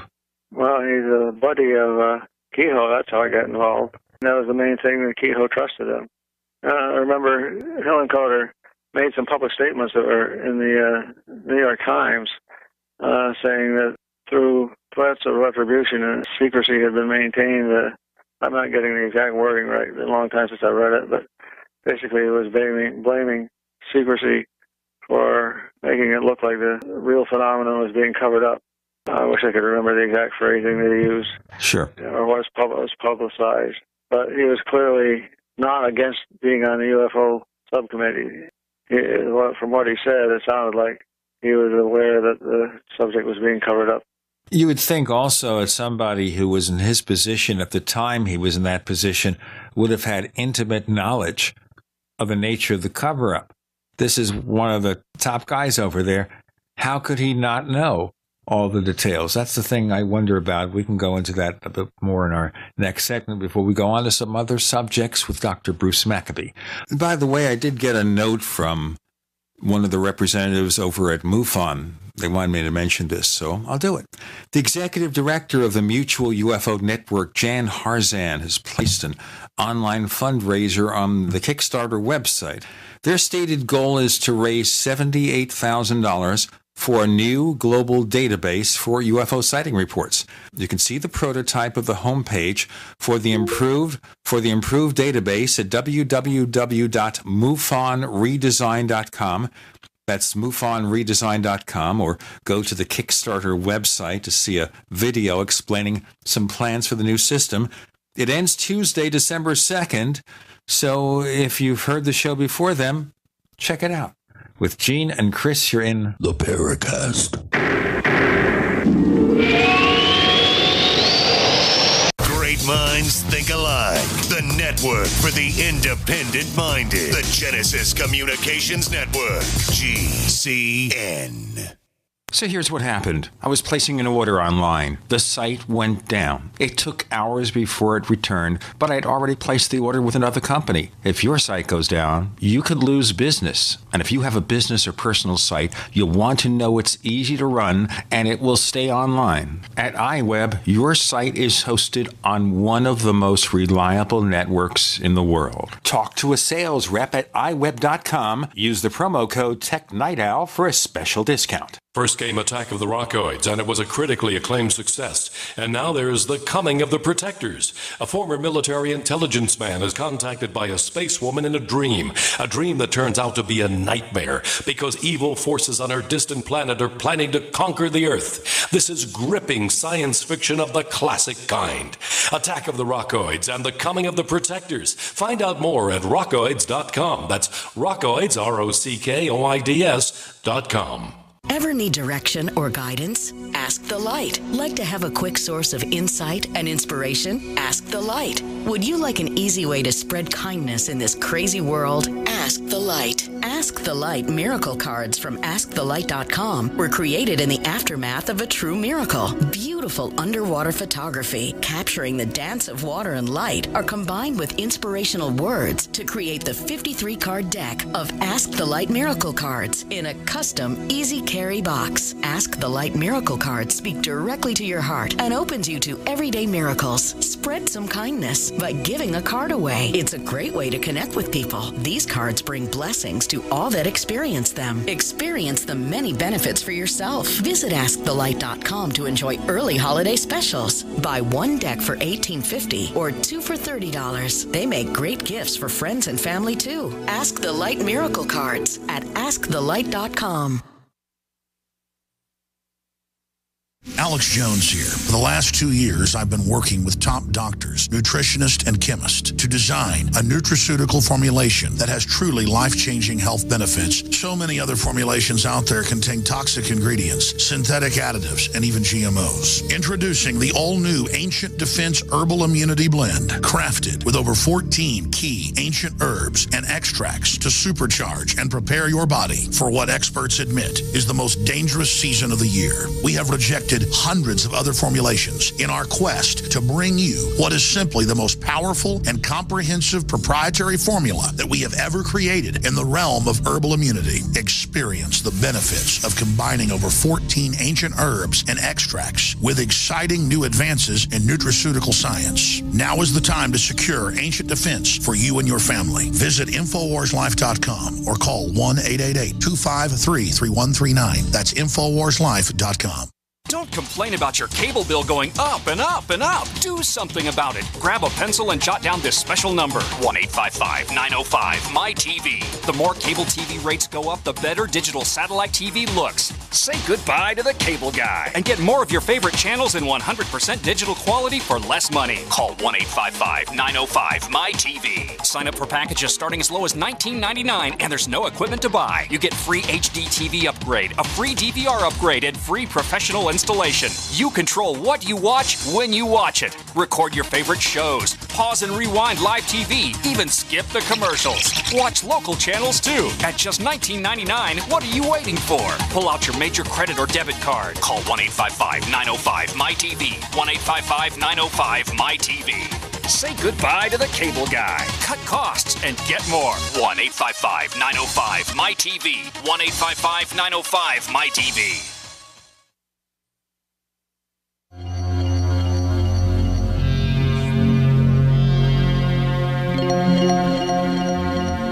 Hi, my name is Richard Dolan. You're listening to the Paracast.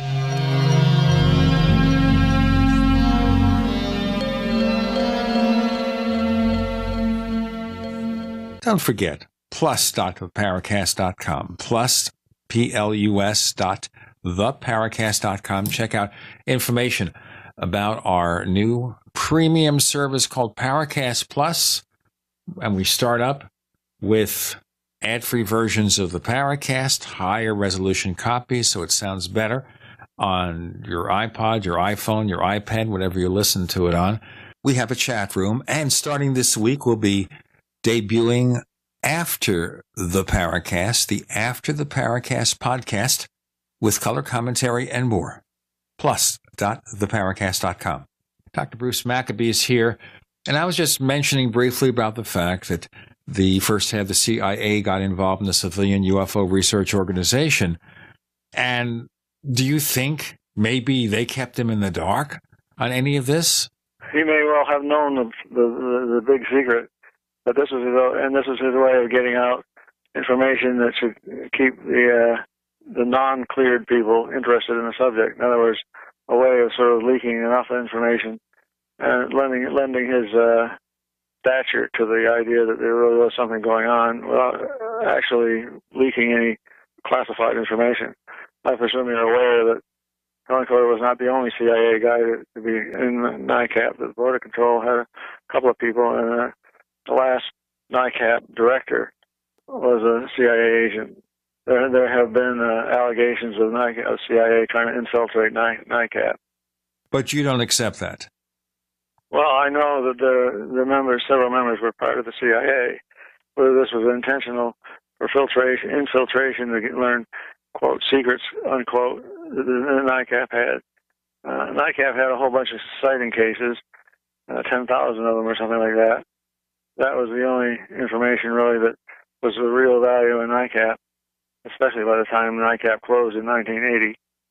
There is a new NICAP, by the way, which is on the web, not related to the old one. Just taking an old name and rebooting it. Also, from time to time over the years, one of the other key figures at NICAP, Richard Hall, who basically was the office manager in the 60s. The Kehoe wasn't in there every single day. He'd come in a couple of times a week.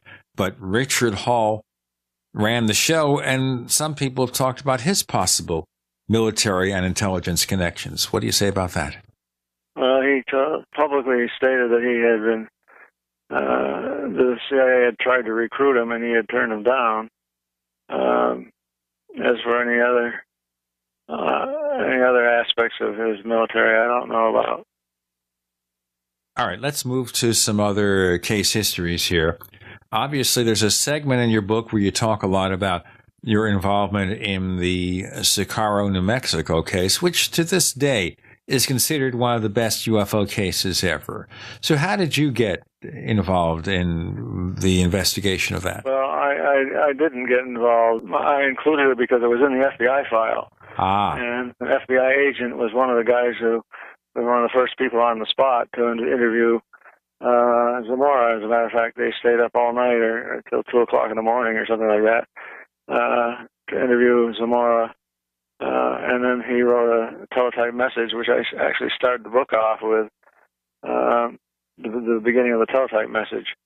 Well, Bruce, you know, I read the Socorro section, and I was kind of taken aback that you never mentioned Ray Stanford's incredibly accurate and excellent book, Socorro Saucer in the Pentagon Pantry, and you also never mentioned the collection of metal scrapings that were bladed off the landing strut in the ravine there that was subsequently taken through Richard Hall's connections to the Goddard Spaceflight Materials Lab to be never returned. You never mentioned any of those things. Well, what are your comments about Ray's book, Ray's work on that case, and some of the interesting subterfuge that went on with that physical evidence?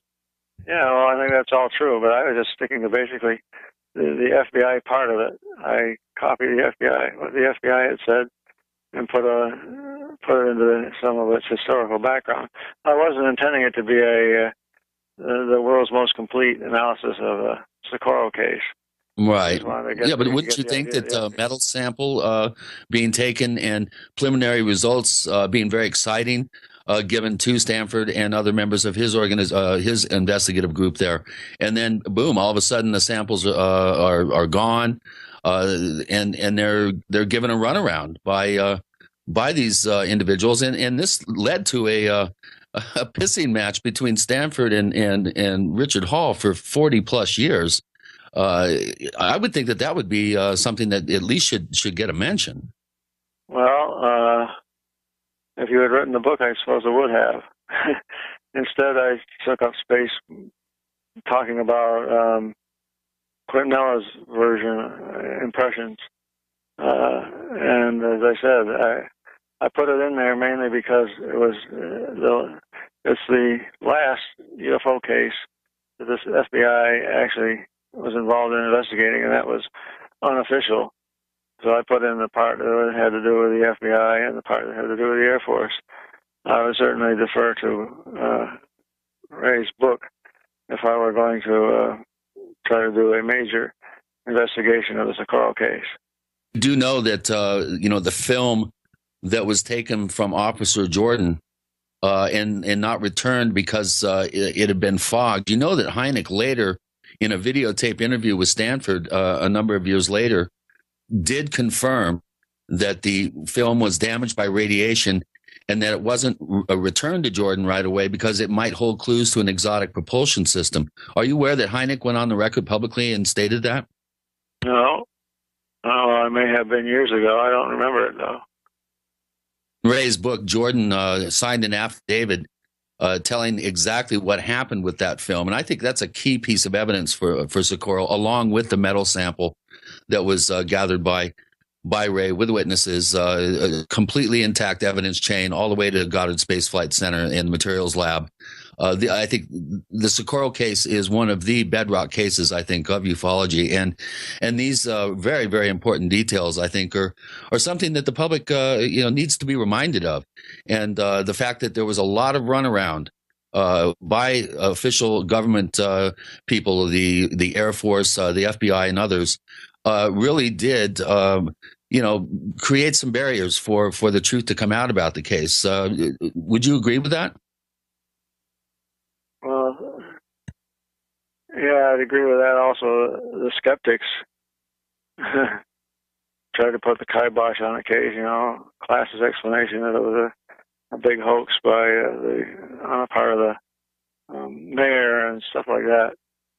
But like I said, I was not trying to do a 100% definitive analysis of the Socorro case. I was confining myself to basically what was in the FBI documents.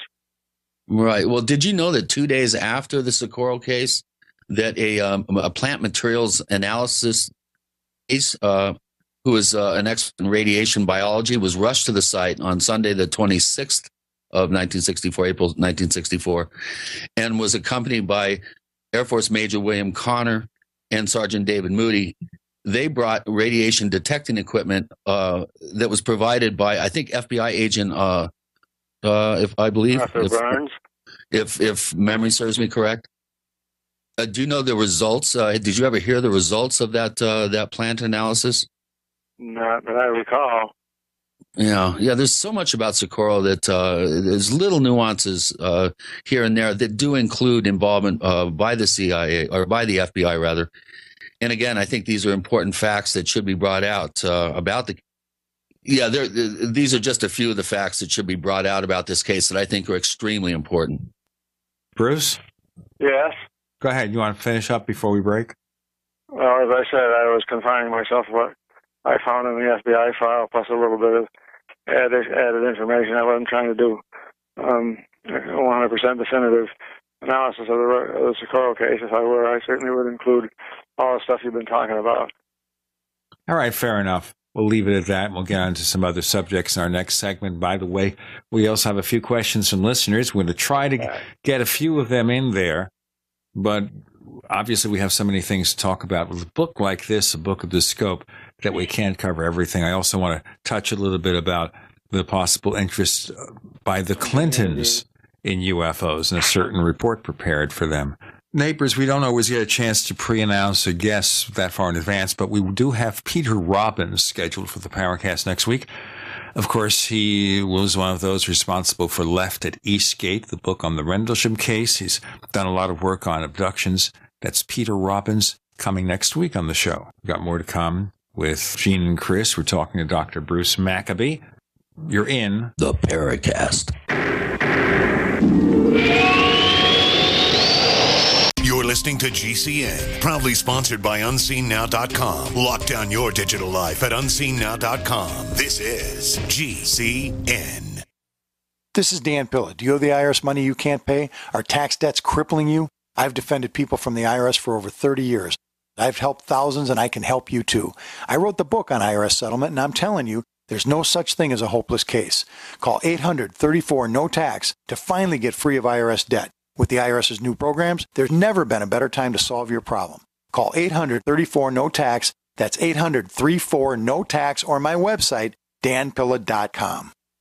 Hi, this is Ted Anderson. Have you ever wondered why banks, stockbrokers, investment advisors won't talk about gold IRAs? They've been available since 1986, yet the financial industry won't recognize the value of gold for your retirement. Gold has outperformed paper investments, yet no word about IRAs. If you would like to have gold for your retirement, call 800-686-2237. Don't get left behind by rising inflation and low returns. Call 800-686-2237. Secure your future and call 1-800-686-2237.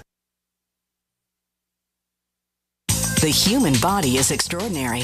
Despite all the stresses we inflict upon it, it still works hard to stay in balance. Thousands upon thousands of people rely upon Heart and Body Extract to help their body stay balanced. This excellent 100% natural herbal formula helps maintain healthy blood pressure levels, cleans arteries, promotes good circulation, balances cholesterol, and more. HB Extract, paired with healthy lifestyle choices like good nutrition and exercise, can give you a life free of pain, sickness, and fear. Recapture your youthful vitality and experience your body healing itself with the aid of HB Extract. It's extremely effective and it starts working in just days.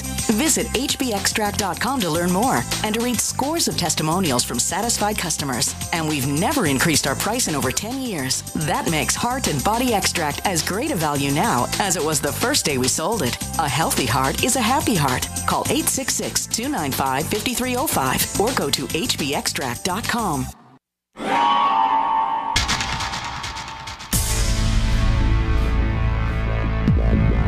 Welcome back to the Paracast, the gold standard of paranormal radio.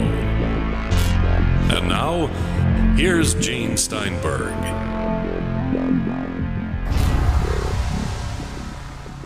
Dr. Bruce Maccabee's here about the FBI, CIA, UFO connection. And as I said, we got a lot of ground to cover, so I'm kind of jumping through topics and years, and we can't spend, an hour on each one, but I'll try our best. Just looking at maybe a summary as we get to our final third of the show here. As we look over the interest of these agencies in the subject, is there something to disclose behind those closed doors of secrecy? Is there a real truth to be had? Because people have been asking year after year for disclosure. What's your take on it? Most of the FBI stuff was completed in the late 50s, except for the Sequoia case. One case, which apparently was an abduction in 1967. CIA might have something to confess, but they didn't confess it to me when I was there, so I don't know for sure.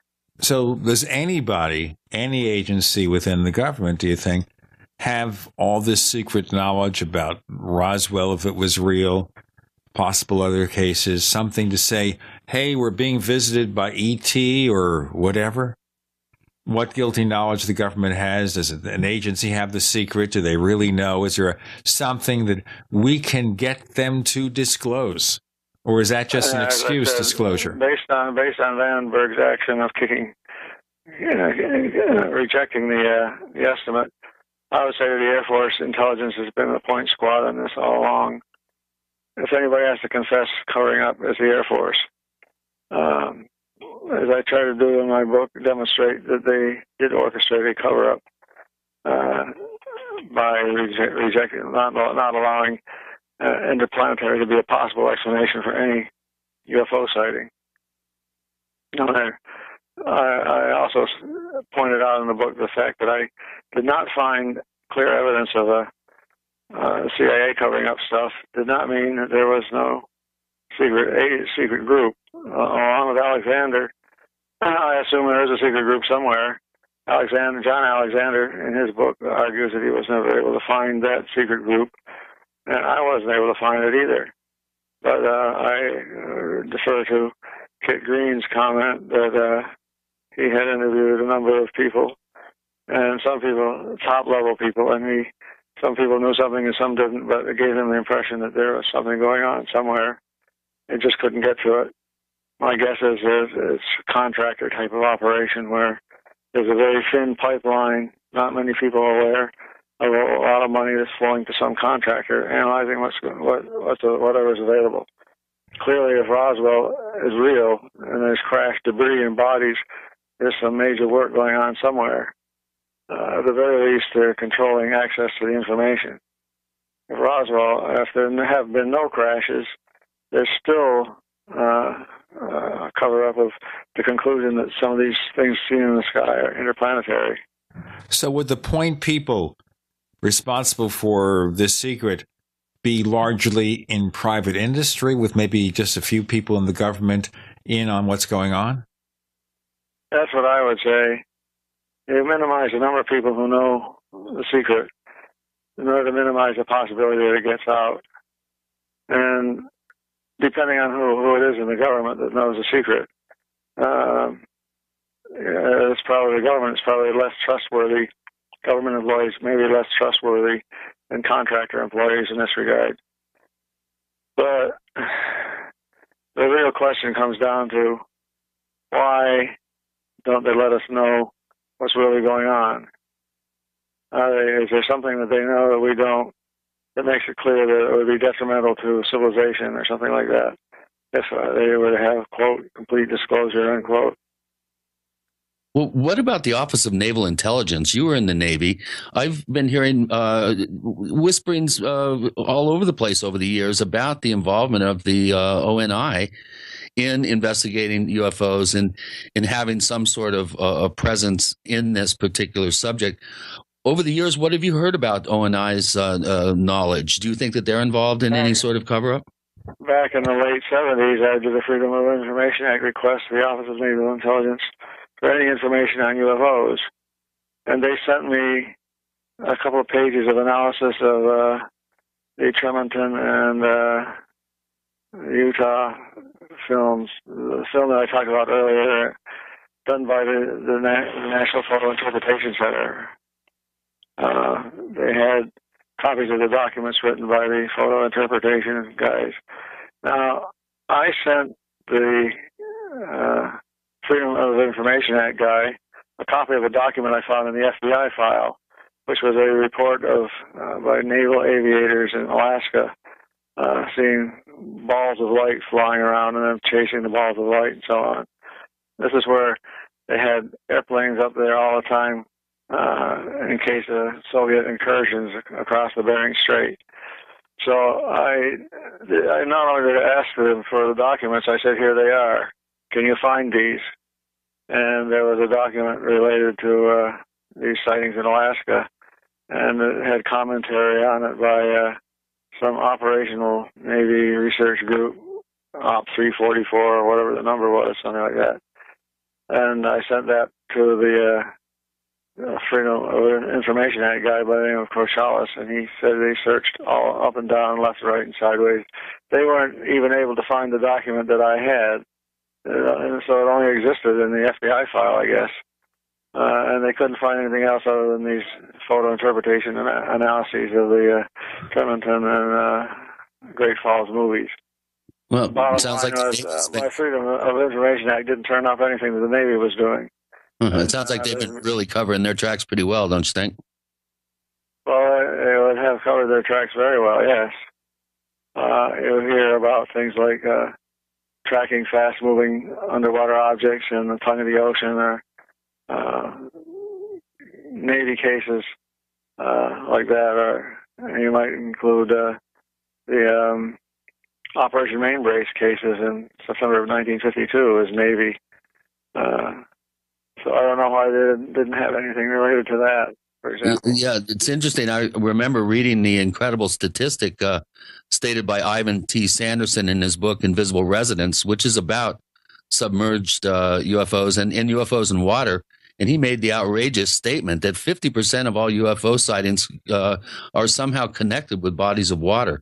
So you would think that the Navy, if that's true, the Navy would have voluminous files on cases that involve UFOs in water. It's mind blowing to me that there's almost no FOIA results coming back from the Navy. Yeah, well, I never. I know some people who are in the Navy laboratories who are interested in the subject, but they didn't indicate that they were part of a research group devoted to UFO analysis.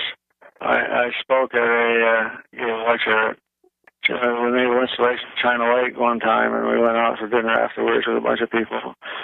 People were throwing things around, so on, but again, there was no indication that there was somebody there who knew a lot more than I did, or was covering up some sort of an ongoing research group. Did anyone from the military ever come to you and say, you know what, you're kind of walking on eggshells here, maybe move away from a particular topic or exploration? No, the place that I worked told me, we don't care what you're doing in your spare time as long as you don't get us involved. That is the name of the laboratory. So I would say I work for the Navy, but I wouldn't put the name of the laboratory on it. Of course, I put it in my book because it's all years ago now, the time. There was one time when I was reprimanded for giving a UFO lecture to a group of retired Air Force colonels. And this lecture was given at Fort Myers in Washington, D.C. And after I given this lecture and talked about nuclear UFOs over a nuclear site, this lecture was way back in the early 80s. Let's find out what happened when you gave that lecture in our next segment.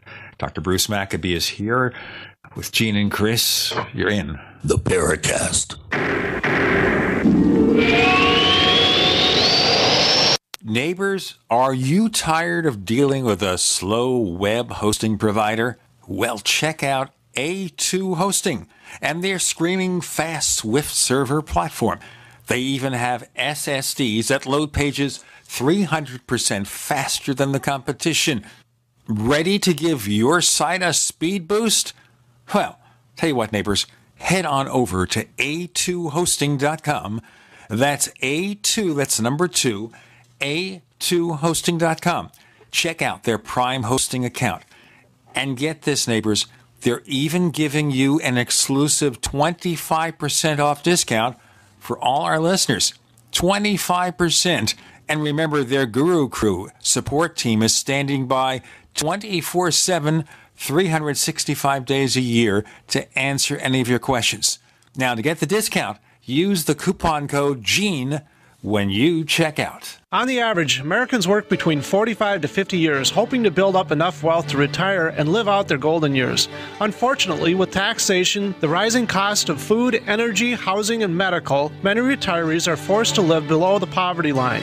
Is this a flaw of free enterprise, or is our monetary unit we call the Federal Reserve Note forcing us into perpetual debt, ensuring inflation and higher taxes? These questions and more can be answered by reading G. Edward Griffin's book, The Creature from Jekyll Island. Congressman Ron Paul states it's what every American needs to know about central bank power. A gripping adventure into the secret world of international banking cartel. Hi, this is Ted Anderson. I will give a silver dollar from the early 1900s to anyone who purchases this book.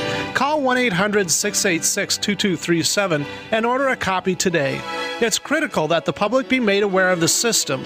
Call and order your copy today at 1-800-686-2237. That's 1-800-686-2237. On Facebook, on the news, and in conversations with friends, we're bombarded every day with advice on how to be healthier, from gluten-free and non-GMO diets to how much exercise and sleep the body needs. But how much have you heard about alkalizing the body? AlkaVision Plasma pH Drops are a holistic and natural way to get your body's pH levels back in balance. Just a few drops in water will help your body rid itself of harmful waste. And even the healthiest of diets can be complemented with your daily use of AlkaVision Plasma pH Drops. Who isn't looking for more vibrance, vigor, and energy? Now buy 2 bottles of AlkaVision Plasma pH Drops and get $10 off your order. Visit alkavision.com or call 800-518-7615. AlkaVision Plasma pH Drops are packed with a powerful combination of the most alkaline minerals and compounds. Open the door to greater health, vitality, and zest for life. Alkalize your body. Supercharge your health. Call 800-518-7615 or head to alkavision.com. What good is a big Berkey water filter? We get that question a lot here at BigBerkeyWaterFilters.com, and in a word, the answer is protection. Protection from water main breaks, E. coli contamination, environmental chemical spills, pesticide runoff, chlorine taste and smell, and all forms of fluoride. Plus, Big Berkey water filters are the original gravity water filter system and most trusted on the market for a reason. Tested by multiple independent NSF EPA certified labs, they are the gold standard in water purification. At only 1.7 cents a gallon, a single set of filters can last for 5 to 10 years. That means big savings. Big Berkey, the one that's powerful enough to purify stagnant pond water. Get a Big Berkey today at BigBerkeyWaterFilters.com. GCN listeners receive 5% off all ceramic filter systems. Visit our website or call 1-877-99-BERKEY. That's 877-99-BERKEY. Big Berkey Water Filters, for the love of clean water. We'd like to hear from you. If you have a comment or question about the Paracast, send it to news@theparacast.com. That's news@theparacast.com. And don't forget to visit our famous Paracast community forums at forum.theparacast.com. Okay, early 80s, you're giving this lecture to some Air Force people. I think there's a Society of Old Crows or something like that. I forget the exact name they call themselves, but they were mainly colonels and above in the Air Force. And after the lecture was over, some old guy, compared to me, looked like he would be in his 60s. He says, "You can't talk about that stuff," or words to that effect. He was. I don't know if he'd known in advance what the lecture was going to be about, but he was essentially admonishing me against talking about UFOs. That's the closest I ever got to being told I should shut up. Of course, I wonder in situations like that, where if they talk to people like you and say something, you might report to the public what they did, and that just makes you look more credible. Well, yeah, I think this guy's comment was probably spur of the moment on his part, and of course, I noted the comment and basically ignored it. Went right on talking. I went and talked to another guy who was an Air Force captain, I believe, who said that he had been in charge of a missile base in Utah, and the same thing had happened at his place. Let's just move in our final three segments, catch as catch can, to other subjects. Okay. We think about this now because there may be another Clinton vying for the White House very soon. The reported interest by the Clintons in UFOs dating back to the 1990s. Some observations? As you know from reading the book, I ended up writing a briefing for the President Clinton Science Advisor. Right. In 1993, a few months after Clinton had taken office. That was a result of Lawrence Rockefeller and Scott Jones. Lawrence Rockefeller, I presume everybody recognizes the name. Scott Jones was acted as a UFO investigator. And he was the head of the so-called Human Potential Foundation. A long background on Mr. Jones. But in any case, they wanted to brief Clinton on what was known about UFOs, sort of an attempt to get some presidential level disclosure going. And they knew Scott Jones knew Gibbons personally, and told Gibbons they want to get a lot of time with Clinton to talk about well, they didn't say initially what it was. And Lawrence Rockefeller was a big donor, so of course he could get time anytime he wanted, practically. And so they made an arrangement with Gibbons that they would brief Gibbons. He said, you can talk to the president, but you have to get it past me, in effect. So Lawrence Rockefeller and Scott Jones made an arrangement to talk about UFOs to John Gibbons. And Gibbons was petrified, according to Pandolfi. The thought of losing credibility by talking about UFOs. So I was unaware of all this until 13th, I guess it was, of April, and I was at home doing some work, and I got a phone call from Pandolfi saying, I want you to provide a briefing for John Gibbons, the President's Science Advisor. At which point my jaw sort of fell to the floor, because obviously an amazing opportunity. So immediately I started thinking about typical presentations take a week or more to develop all the view graphs and script and everything else that goes along with it. So then Pandolfi says it's got to be ready by tomorrow. And I began wondering how in the world is it going to do this. And then he said it's got to be faxed to the Gibbons office by 8 o'clock in the morning. So I sat down and wrote out what I could in that amount of time and sent it at 8 o'clock in the morning. And a few hours later, I learned that the meeting had been held at 7:30. Typical governmental situation. My briefing paper had no impact on whatever the discussion was when Lawrence Rockefeller and Scott Jones actually talked to Gibbons. Well, why do you think that the whole subject didn't get legs and actually become a talking point in the administration? It almost seems like it just totally disappears from the scene from that point on. Well, it didn't disappear from that point on. Anybody who knows what Grant Cameron has collected, or you can write under the Freedom of Information Act, all papers generated about UFOs at the White House. The Rockefeller push, you might say, went on for another year, a couple of years. I think it was 95 or 96 that... Yeah, I'm saying after that particular initiative, it seems to have disappeared off the radar for the most part. Right, yeah, right. After 96, there was nothing, if that's what you mean. Supposedly, Clinton and Mrs. Clinton were briefed when they were on vacation at Rockefeller's ranch in Wyoming. After that, you don't hear anything about it. Right. And that was about the time that I met Rockefeller, and he did express his frustration over the lack of response by the administration.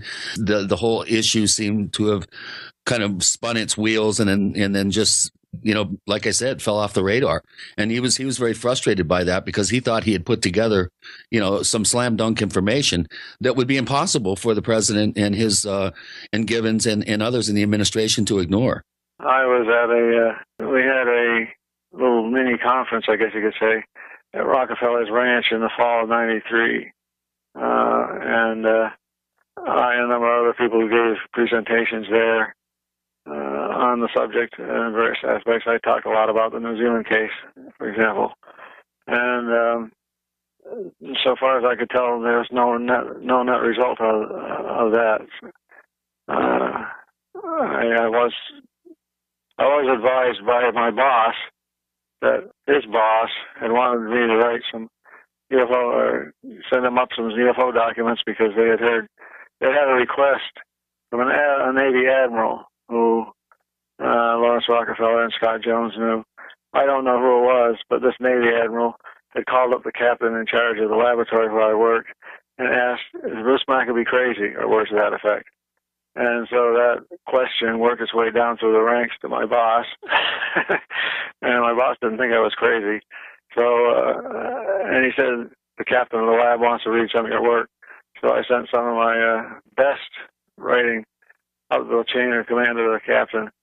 I never heard anything else about it after that, but I guess they decided, since I wasn't fired, I guess they decided I wasn't crazy after all. So they decided you were sane after all. Yeah, right. Okay, that explains it right now, Chris. That's why sometimes in my life I've worked at a job and they've decided they'd rather have somebody else do that job. So maybe they determined that I was a little bit too crazy for it. No, I'm not saying that. Let me tell our listeners we have that new service, plus.theparacast.com, the Paracast Plus, plus.theparacast.com. If you join up, $5 a month, $50 a year, you get the ad-free version of the show, none of those inserted ads, higher resolution, and extra content. In fact, we're going to introduce a new segment called After the Paracast, which will be an irregular segment where Chris and I just talk shop and sometimes talk about the show without interruptions, without a clock. But the clock is moving right now. We've got Dr. Bruce Maccabee with us. I'm Gene Steinberg with Chris O'Brien. You're in the Paracast. Not just an alternative to the mainstream media. We're the premier independent talk radio network. We are GCN.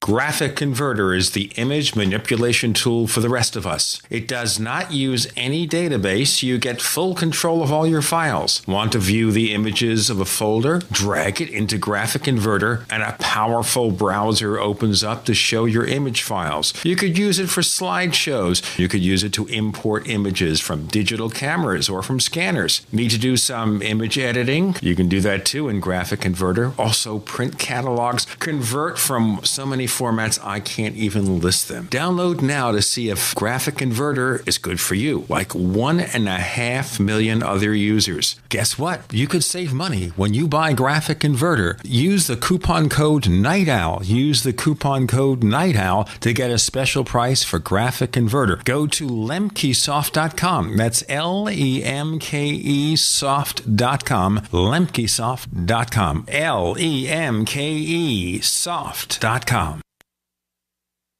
We all know that Berkey Water Purification Systems are the most trusted name in water filtration. As an authorized Berkey dealer for over 6 years and serving thousands of satisfied customers, the Berkey Guy offers amazing specials for Berkey Water Filtration Systems. The Berkey Light Systems include a set of self-sterilizing and recleanable black purification elements that purify water by removing chlorine, pathogenic bacteria, cysts, and parasites to non-detectable levels and remove harmful chemicals such as herbicides and pesticides. Order the Berkey Light System today, complete with 2 black Berkey elements for only $231, and the Berkey Guy will ship your order free of charge. With the purchase of a Berkey Light, the Berkey Guy is also offering a set of fluoride and arsenic filters for only $39.99. That's over 30% off the retail price. Call the Berkey Guy at 1-877-886-3653. That's 1-877-886-3653. Or order online at goberkey.com. That's goberkey.com today.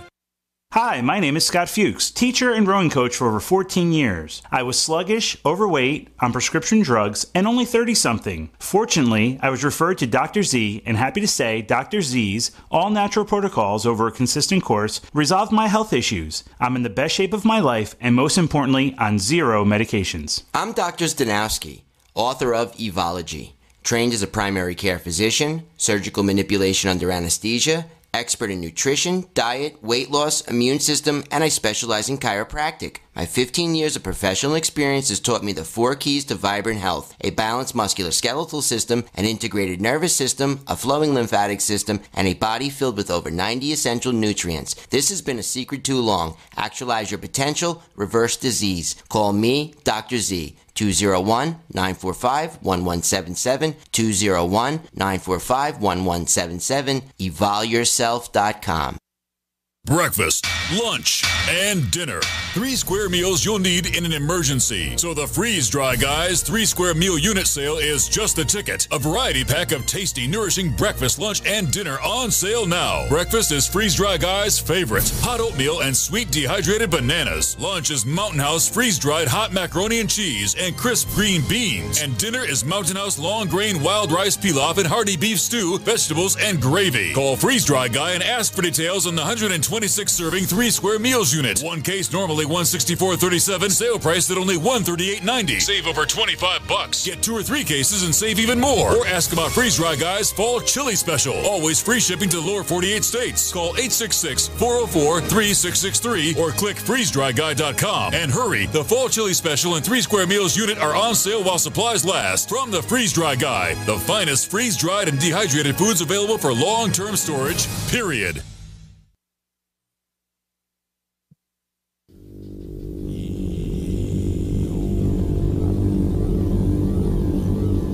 This is Jacques Vallée. You're listening to the Paracast, the gold standard of paranormal radio.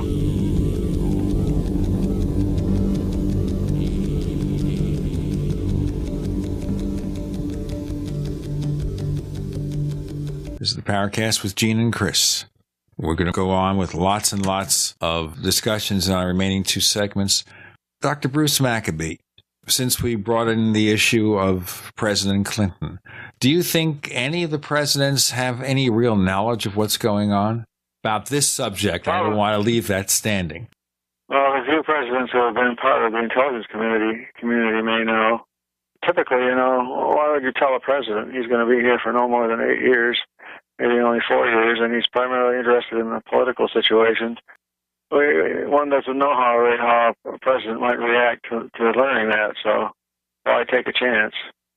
Why would the intelligence community tell any president that UFOs are real and we've got crash disks and all that sort of stuff? Because it introduces a new uncertainty into civilization. If there's one thing that civilization can't stand, it's uncertainty. What about in the early years when UFOs were first becoming ubiquitous? What about President Truman, Eisenhower? Do you think maybe they knew more than their successors? They may well have, because they were the top of the intelligence communities, and as they were president. I suspect that the major information went quickly underground, but there were enough people aware of first-hand awareness of the subject, either by sightings or knowing people who had sightings. There were enough for top-level people who knew that it wouldn't change much to tell them the truth. They were already coping with whatever the implications of the truth were. Let me just ask you a quick question about that, though. And that is, in the event something happened that forced the issue, a mass landing or something, wouldn't there have to be a contingency plan to sit the president down, his national security people, and say, oh, by the way, we didn't tell you this before? Yeah, well, certainly that feeling may well have occurred during the 1952, the summer of 52, which I call the year of the UFO, when there were sightings coming in on July 26th or whatever it was. There were something like 50 sightings in one day from all over the place. And at that point, they may well have thought that the invasion was imminent. And they could have told Truman what was going on. But, well, I don't know. It's a question you can always speculate on. Well, we do have a number of questions at forum.theparacast.com in our question thread, where our listeners, Bruce, can ask questions of our guests, and we do have some in here. This one comes from Randall, who calls himself Ufology. He's one of our most prolific posters. He's well over 5,000 posts at the forum. And he's wondering, in your 1990 book, The Gulf Breeze Sightings by Ed and Francis Walters, you wrote, in my opinion, this is not a hoax. After an extensive investigation, I've concluded that everything described here actually happened more or less as they have described it.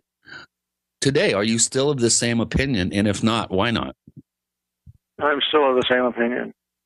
Okay. That was a short, punchy answer. I outlined the reasons for my belief. I was certainly aware of all the criticisms and stuff related to double exposure hoaxing and everything. Went on, was accused, the accusations against Ed Walters and so on. And I tried to outline my reason for believing that things happened that he could not have hoaxed. And so anybody who asked that question, I presume, has the book and therefore can read my chapter. There's other stuff on my webpage. One case in particular, January 8th, 1990, which was a multiple witness case with photography that involved Ed, but other people too, which I find quite stands apart from the sightings that happened in 87, 88. But anybody who wants to can read that on my website, www.brumac.8k.com. Okay, so you're saying because of all the other sightings that were taking place during that same general time period, that is an indication to you that there was activity down there, and it couldn't all have been generated by a person like Ed Walters hoaxing photographs. Also, the fact that there were 100 or more other witnesses, it would be illogical to say that Ed was hoaxing all the pictures. And at the same time, except that any one of the witnesses who claimed they saw the same thing was telling the truth. In other words, Ed was guilty by photography, to use his phrase. If he hadn't taken any photos, it would have been like anybody else's sightings, I guess. Right. Well, here's another question that we have. This one's from Blowfish, who's been a poster at forum.theparacast.com since January of 2010. And he's speculating, kind of riffing here a little bit, and he's wondering if you think there are two types of space programs controlled by China, Russia, and the USA. One that's a public relations program, and another one that's secret and military run. I'm sure there are secret military programs, whether they've gone much farther than the known programs is hard to say. I could only speculate. But I remember back in 1980s going to or 1980 plus or minus a year, going to a week-long seminar for budding young program managers, in which all sorts of things were discussed, and some references were made to what they call the black shuttle. This is when shuttles were just beginning. And the black shuttle presumably was an Air Force project that was secret. I didn't pursue that at the time, so I don't know how far these top secret military spacecraft could have gone. But at that point, as I said, they were talking about the black shuttle going to be starting up sometime, which would have been in the 80s.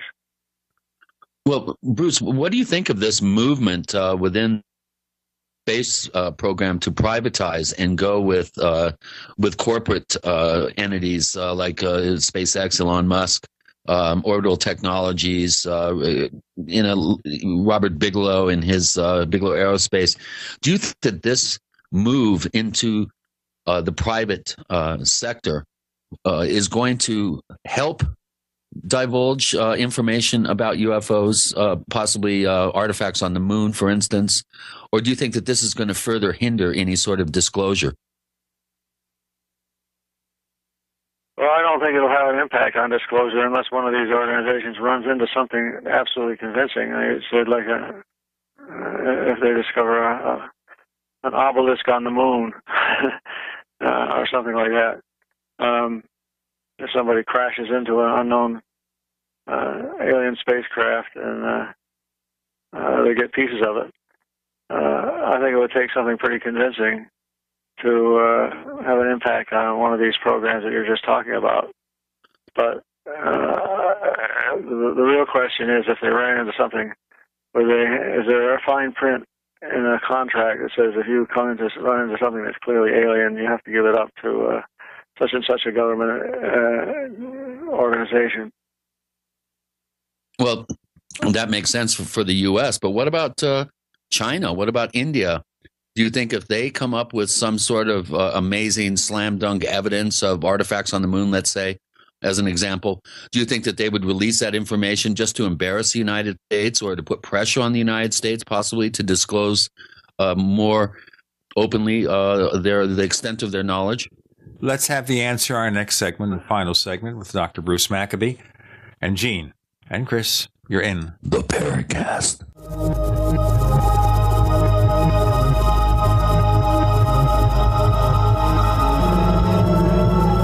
UnseenNow.com, proud sponsor of GCN. Unseen Now's unparalleled encryption tools keep your communications secure. GCN.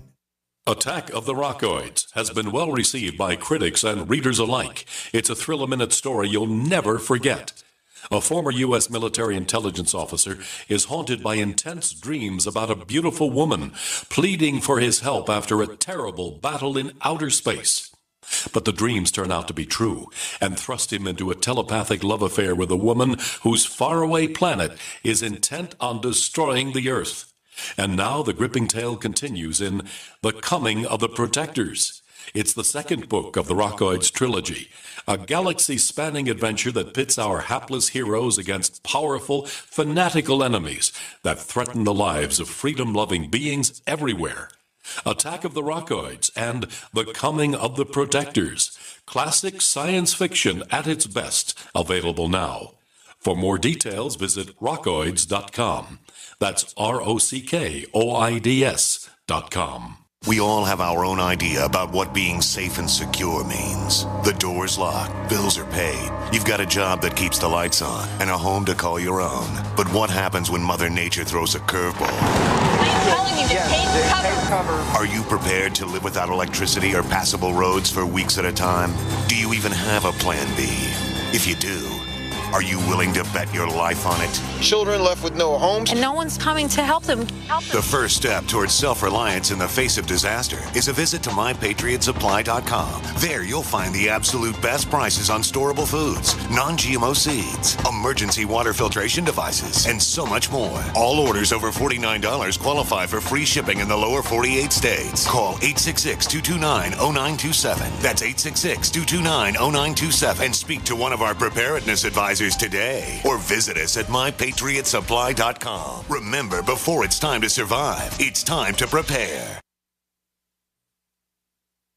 Don't complain about your cable bill going up and up and up. Do something about it. Grab a pencil and jot down this special number, 1-855-905-MY-TV. The more cable TV rates go up, the better digital satellite TV looks. Say goodbye to the cable guy and get more of your favorite channels in 100% digital quality for less money. Call 1-855-905-MY-TV. Sign up for packages starting as low as $19.99, and there's no equipment to buy. You get free HD TV upgrade, a free DVR upgrade, and free professional installation. You control what you watch when you watch it. Record your favorite shows, pause and rewind live TV, even skip the commercials. Watch local channels too. At just $19.99, what are you waiting for? Pull out your major credit or debit card. Call 1-855-905-MY-TV. 1-855-905-MY-TV. Say goodbye to the cable guy. Cut costs and get more. 1-855-905-MY-TV. 1-855-905-MY-TV.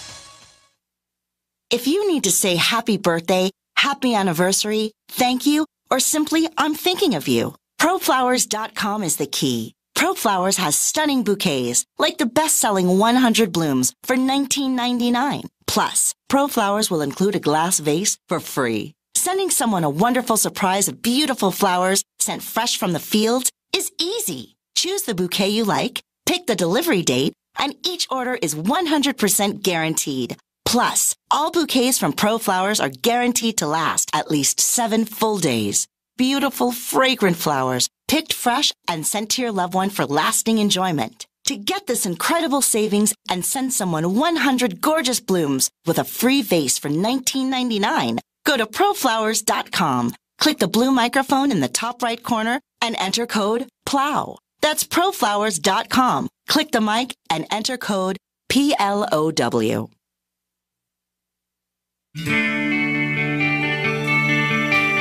This is Jerome Clark, author of the UFO Encyclopedia and other books. You're listening to the Paracast.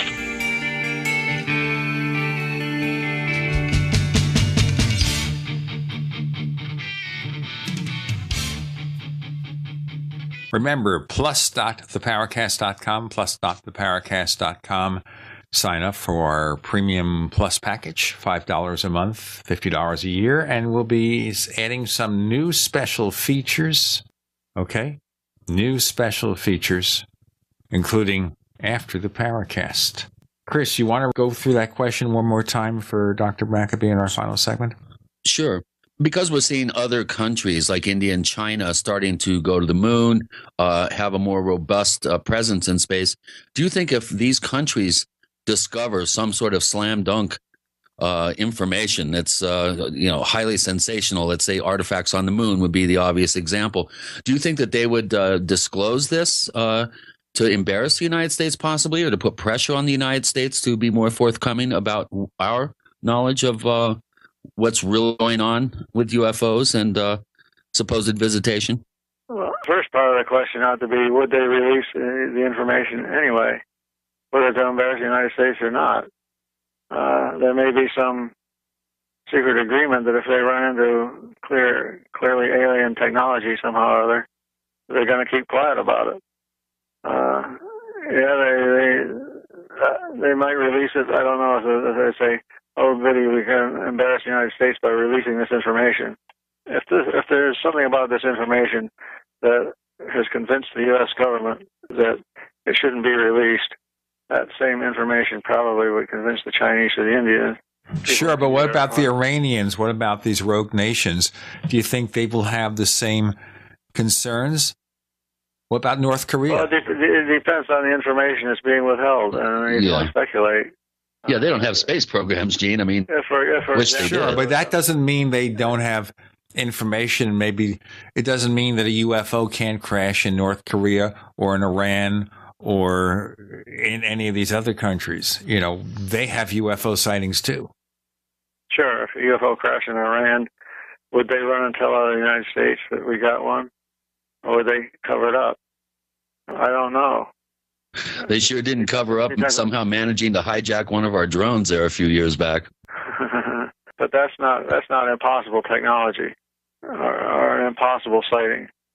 They're starting off from the point of view that UFOs don't exist, therefore you can't get a crashed one. If a crashed one comes along, then this changes the whole game, and they may follow along the same line of thought as the U.S. Air Force did back in 1947. The bottom line would be, I'm Chinese or I'm Iranian or I'm Afghanistanian or I'm South Africa or wherever. Is it going to do me any good to release this information? And the answer to that, of course, is going to depend upon the person's culture, background, all sorts of stuff. If they conclude that it's not going to be a good thing, they probably won't. Right. In other words, there's got to be a real plus side. Payoff somewhere. Follow the money. Yeah, exactly. Well, Blowfish has another question here, and you brought up several very important cases that you discuss at some length in your book. He wants to know, what is your best UFO case that you've investigated during your research? And he also mentions that he has bought your book and that he really enjoys it. He says it's a very good read. So, what were you going to say? What's your favorite case? Probably the most important one I've investigated is the New Zealand sightings because of the amount of data left over. Certainly the McMinnville photos, 1950 are very interesting. I got a lot of stuff on my website about that. It's an interesting photo case because it's either a real thing or a hoax. There's no halfway point. But you only have two people making a claim and a photograph.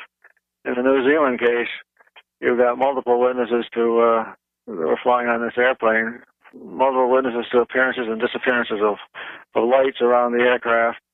You've got a tape recording made on the aircraft by a reporter.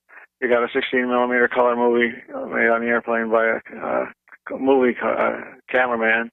You've got the pilot and the co-pilot and a sound recording person. You have radar data as well. And you also have the ground radar. And you have some instances, one instance in particular of ground radar where the plane is flying essentially southward away from the radar, and the radar is picking up a target behind the aircraft. Then it picks up a target on the right-hand side of the aircraft. Then suddenly the aircraft target gets twice as large as it ought to be.